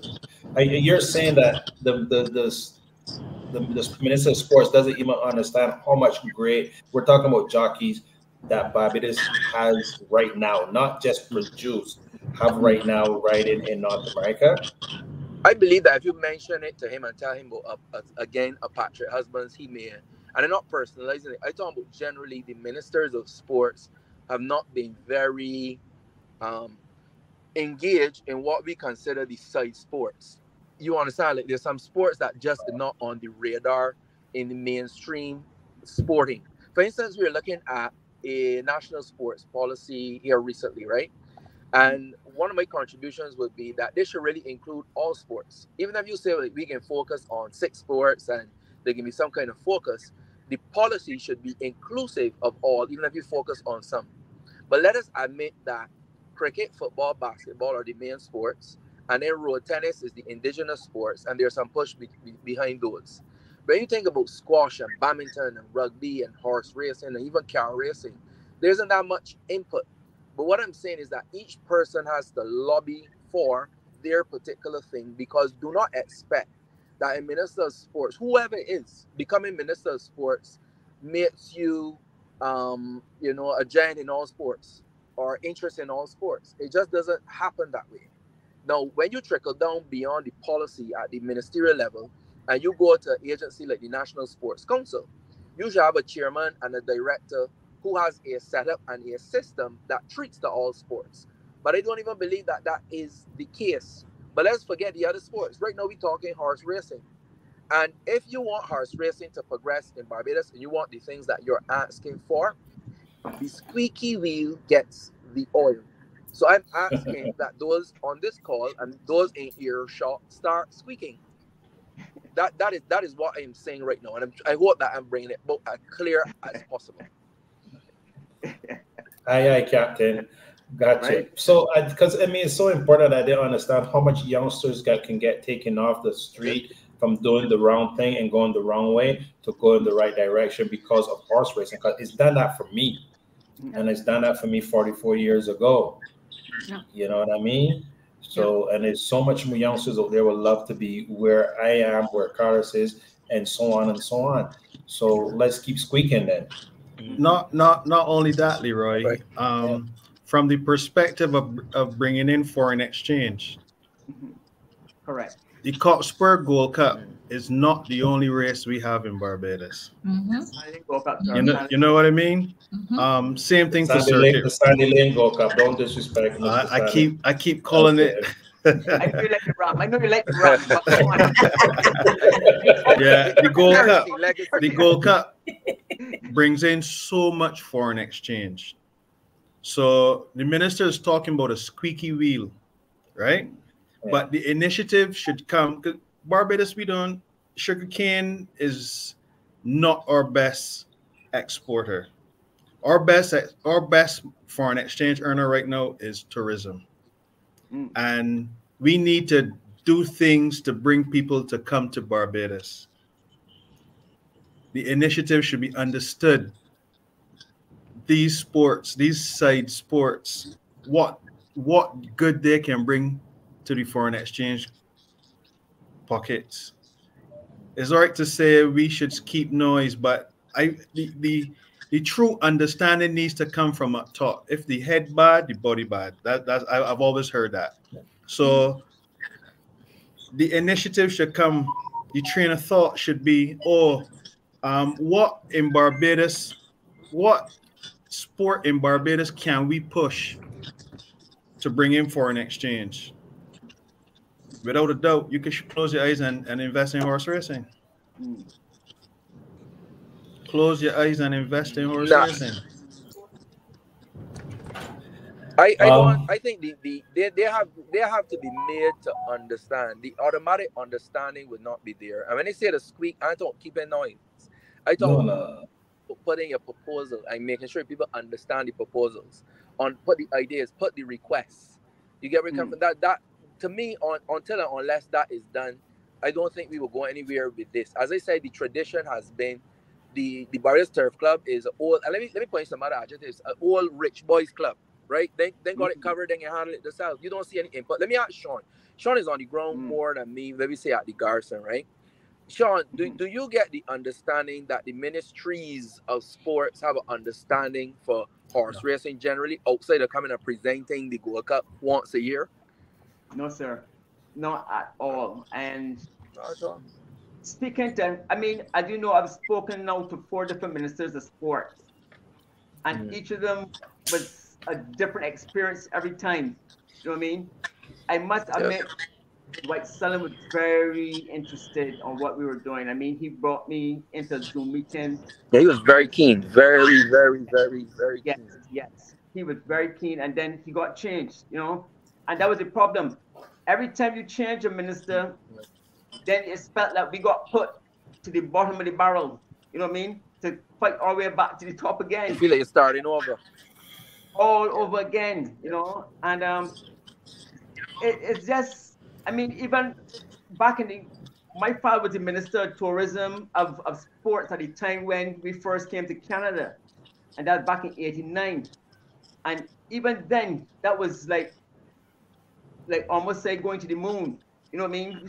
Walking on the moon for the first time, because that was the first time the experience ever happened, you know?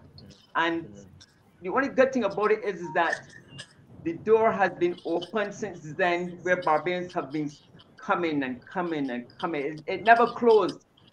You know, it never closed. Yes, it closed. I'm not telling, I'm telling like from 91 to 97, I think it was, right? Yes, that's when we were allowed to come back up again in 98.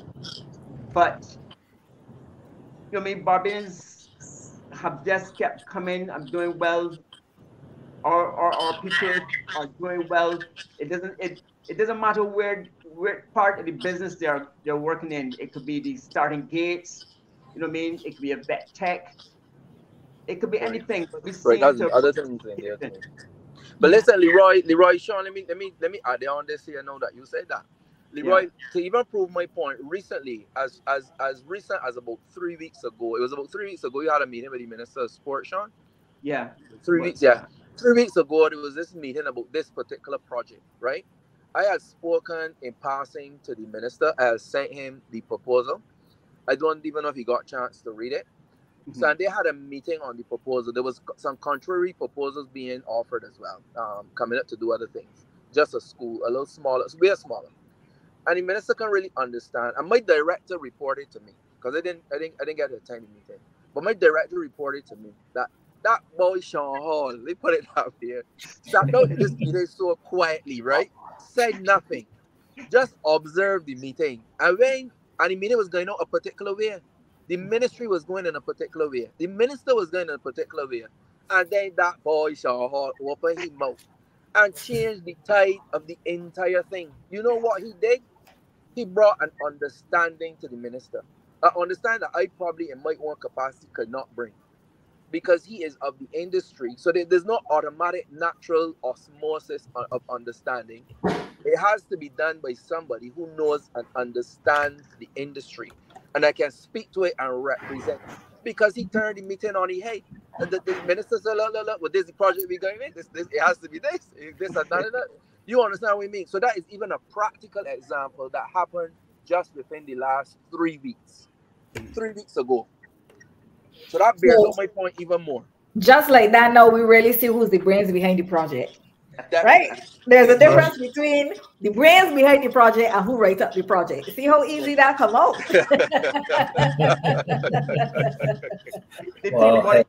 The thing about it, right, is that I've spoken to so many different ministers now, over 10, 11 years, that it's nothing to me to talk about my passion. The thing about what really my passion for this is that Kansas is a place that I made money. Leroy, you made money. Charles made money. All of us who have gone there. So it's only natural for me to want to see other people given the opportunity. You know what I mean? And that's what it's all about. It's all about having opportunities for the people of this country. Because one thing I could say, right, and where my passion may come from, because something, let me give you this story to really see where my passion comes from. When I was in Australia in 1984, I was staying with a friend of mine called Greg Hasten, and he was telling me that he'd been trying to get my father to come to Australia for the last 20, 30 years to do the talk circuit. You know what I mean? Did a circuit in Canada and Australia. He said, your dad would be a millionaire 1,000 times over already because he speaks so well. So obviously I know there was no millions knocking around nowhere. So I said, well, this is something I'm going to speak to where it's all about. If you could have made millions just going about talking, okay, you talk pretty. I asked my father, Daddy, how can you never came to Australia to live to, you know what I mean? And my father told me this. My father told me, Sean, the reason why I never came to Australia is that I choose to go a different life. I choose to give back to my country. My country has given me so much that I choose to give back to Barbados any way I can. And when Marsha came to me, right, and told me that guys like me come back to this country and don't give back, she touched a nerve. You know what I mean? It must be where she told me so, because my father told me that he, you know what I mean? But Marsha aggressively told me so, you know what I mean? Really wiped me down, mashed me down. And I was almost embarrassed because I made up my mind that my career in Canada was over because of my injuries and that kind of stuff. And I didn't want to start back in Barbados because I know how the environment is there. But I didn't have to say that, you know what I mean? Doing something to help people is bigger than me or anybody else. My father have done it. That's what halls do. And kept with this for the last 11 years. Marcia keep telling me, Sean, you brave boy. You brave to keep on with this thing here. It always ever flogging a dead horse, right? So anytime I get to speak to any minister in government, I raise the occasion and I bring out my passion for the industry. You know what I mean? I bring out what I went to Canada when I went back in 1997, 98. And 2 years later, I bought my house. Okay? 2 years later. In 2 years, I could stay at Barbara 20 years. I can't even buy a bicycle. You understand? So things like that, given that passion that we have to get our people to the next level of life, of doing well in life. And that's what it is really. So yes, thanks, Minister, for saying that just now, because yes, but the reason is I really, it's not about Sean Hall. It's about the people of this country getting to get out. I always say News Barbados as the startup of life. You know, you start your life here, but we could go on and do other things. I must also mention too, there's a gentleman by the name of Walter Eady. Walter Eady has also given me a lot of, Walter Eady watches our show every week. And he said that watching our show every week is like Leroy and myself taking him to university. And we go to different universities every week. Because everybody knows myself and Leroy are very far from any kind of Marshall Hines type of university.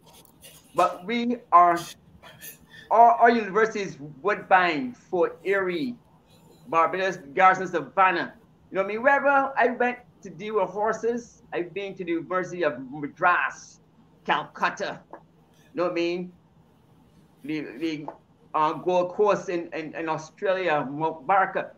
Everywhere I went, I was like a sponge, and I tried to absorb everything I learned. And you know what I mean? Now I think we must give opportunities to younger Barbadians to do the same. Well said, man. Well said, Hall. Well said. I back what you just said 100%. And talking about giving back, and that's one thing that I like. I admire with Patrick. And I'm Patrick. I've been going. This is going to be 7 years. I've been going to be Patrick's agent. And never in this world, that little guy that was out of school at 15 years old and horse racing for 44 years, never in my life I ever think I would be the agent of one of the greatest jockeys that ever leave the island of Barbados. And I am proudly to say that I am his agent. You know what I mean? And what his passion for the game, like presently we're in Florida. I'm in the same place as him. And that boy can't sleep because of the horse racing. That's, I mean, his passion, I don't know what the word to say. Marshall, you can find a word for me. His passion, it oozes something, and it's unbelievable. So, and I know how passionate I am also, but my passion is not as close as where his is. And I mean, to get up in the morning and to wake him up and more, let's go get in that car, and we drive almost an hour to go get on horses about Palmettos at another place, or get up and go where we're at Gulfstream here, or him to get on a racehorse at the taco. So that passion for the game, and I want to speak about, because I know this is about jockeys and stuff like that. And Carlos talked about you have to have that passion. More than have that passion, brother. Yeah, you have to more than have that passion. You know what I mean? It was 9 years old. And we get up, and I mean, I got all my papers here, my competition books here. You gotta have something, and we Barbadians have it. I mean, I've been around these guys, a lot of these guys, and you know, that passion, it just oozes from us. And then so I don't want to, it's not my intention to like bring all the trade secrets out of the school, but just to again give you a sense of some of the things that we're doing to generate that passion, to make sure that when we send or finished product to Canada, you know, some of what we're doing to make sure that they can cope, right? Yeah. So when you're building a high performance athlete, so anybody can have horse racing talent. Yeah. Technically, anybody, there are a number, like I said, of young people around the garrison, and we see it every day. They're excellent at what they do. They help with that legacy of horse racing. By the time you're developing a high performance athlete, though, you want to check to make sure that that individual has the medical soundness to be a high performance athlete, right? So the individuals that we want to offer places to in the center, they are going to be fully worked up medically, so that we know that, when we start to train this individual, this is an individual that we can take through to a high performance level. We have an individual who will be working with the medical team to develop exercise plans for each individual. So you may have someone, and Sean was explaining this the other day, who is brilliant on a horse, but who doesn't have upper body strength, can become a high performance athlete, right? Because you need upper body strength to properly ride a horse and to compete against the field successfully.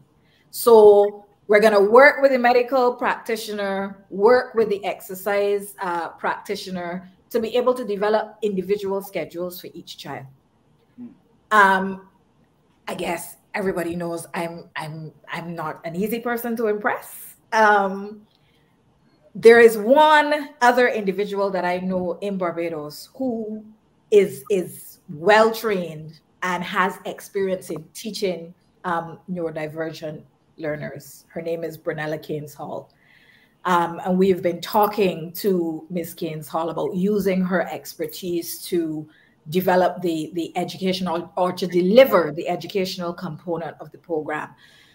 All I want you to understand, I am at the University of Guelph, as you know. We're also developing a part of this experience for the children.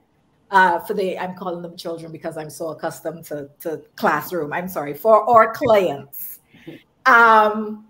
We are going to bring our cohort to the University of Guelph and have them see the vet clinic here, because there is a connection between Woodbine and the University of Guelph in relation to caring for horses, right? And as you said, Leroy, hopefully this lets you know that I'm not only thinking about the jockey aspect of the thing, but we want our clients to understand where the horses go when they get sick, what happens on that end. All of that makes you become a more compassionate individual on the horse, which is good for the jockey and good for the horse.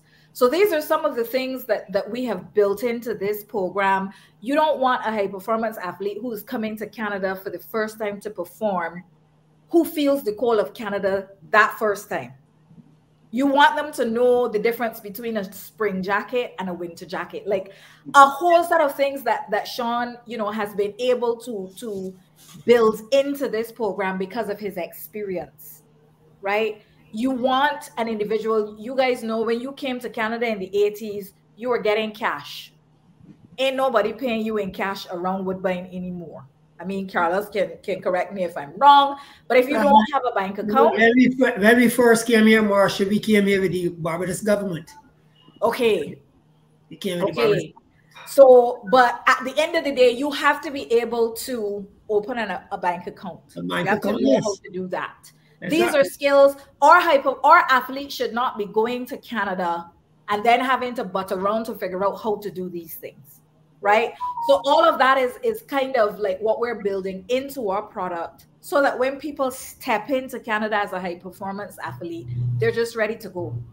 They're ready to go. That's the level that we have to train them at. And that's, some of the things that we're committed to doing. Like I said, I'm not giving away all my trade secrets, but just to say that, we, through Sean's experience and through, his expertise of having done this, I think we've covered a lot of the bases that can make us even more prominent as horse racing people, not just jockeys, horse racing people in the Canadian context. Okay, we're at almost 2 hours into this, and I mean, and you know, but so when is this? Can you guys let us know when is this thing supposed to start, and how can you get in touch with people in it and so on before we get shut off this here? We're at 2 hours now.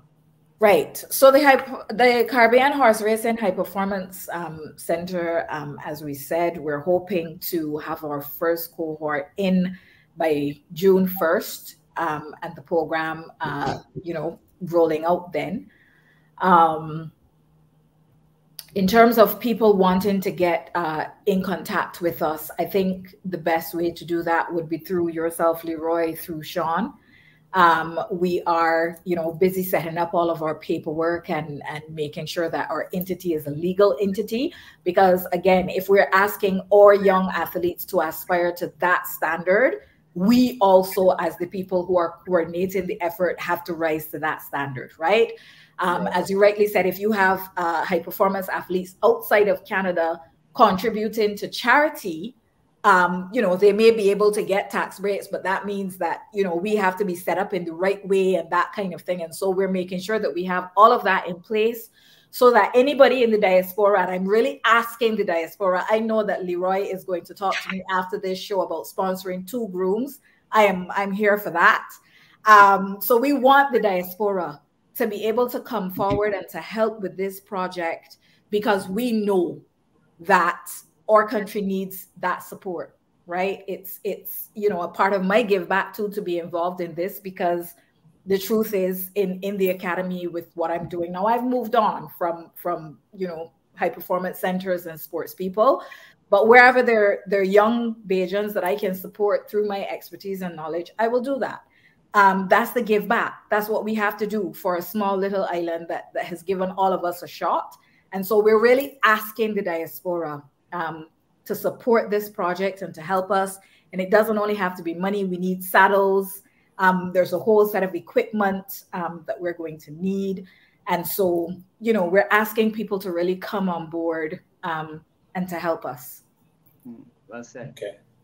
All right. Minister, you have anything else to add? His mic is mute, so he probably talking and can't hear him. Yeah, I can hear you guys. I can hear you guys. Anything else you'd like to add before we go, sir? Now, I just think I want to re-emphasize the point in terms of having the persons on this call continue to understand that the project is a holistic, a partnership. And I think that even if Marcia is leading a part of it, Sean is leading a part of it, I'm trying to mobilize support, governmental resources, and other ways that everyone has a part to play. I believe in a whole of society approach to a lot of the things that we are trying to do. And I think that a lot of times people have been left out, or people like to sit on the sidelines. And I just calling on everyone that has an interest in this to find out how you could play your part. The last question, one of the last questions that was asked tells me and indicates to me that people are willing to play their part. When you ask how soon this thing starting, how can we get people in it, it means that you're already thinking about how you can understand that you will be a part of this project. Is a whole industry project, and that everyone can be involved in one way or the other, whether it is taking persons that are certified, allowing us to do tours, people come up, be part of the training, whether it be online or whatever. I think that there's a role and a part to play for everyone. Correct. And yes, that's what we want people to go away with. It would be like an overview of responsibilities kind of thing, like. Right, I am sure that would be put out there, but just mean in terms of from even just the mental understanding that this is our thing, this is the horse racing industry thing, and everybody can play a part. That's it. Perfect. Like Marcia said, it takes a village to raise a child, so we need a village. Correct. All right, gotcha. All right, guys. Well, I don't think there's. Thank you very much for coming, sir. I really appreciate your words, and I really looking forward to working with you. This will be a success. I have no words for that. You are brilliant. Thank you so much for all the help, all the years. Thank you, as Marsha said, for sticking it out and being brave and persistent. And I think that we shall overcome and we shall see the top, the top. Yeah. So thank you and good night. Thank you for having me.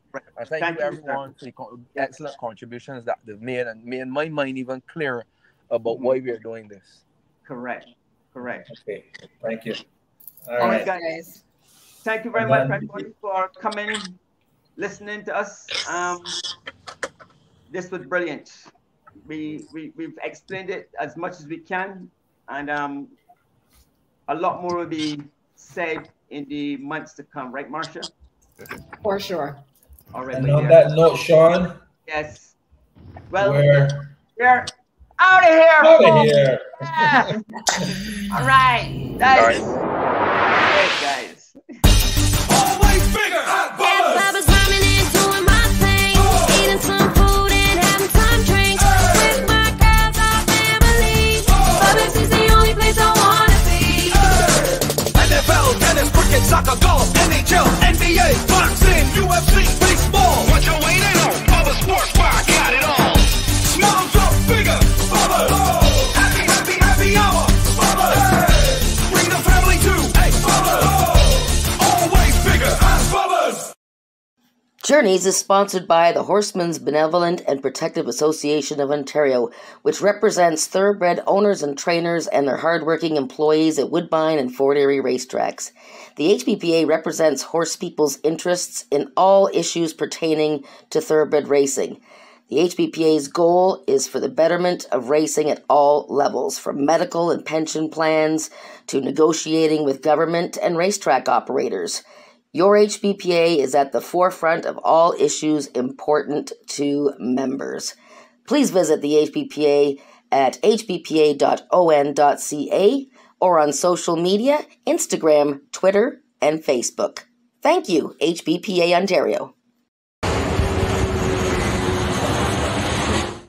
Away Together is all about enhancing the guest experience from the hotel to exploring everything the destination has to offer. Away Together brings the culture and the history of a location alive to the traveler who is seeking to immerse themselves in a truly authentic local experience while on vacation.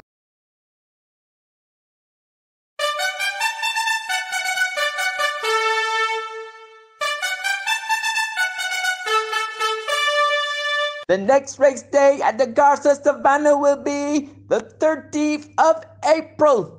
Bring your family and enjoy.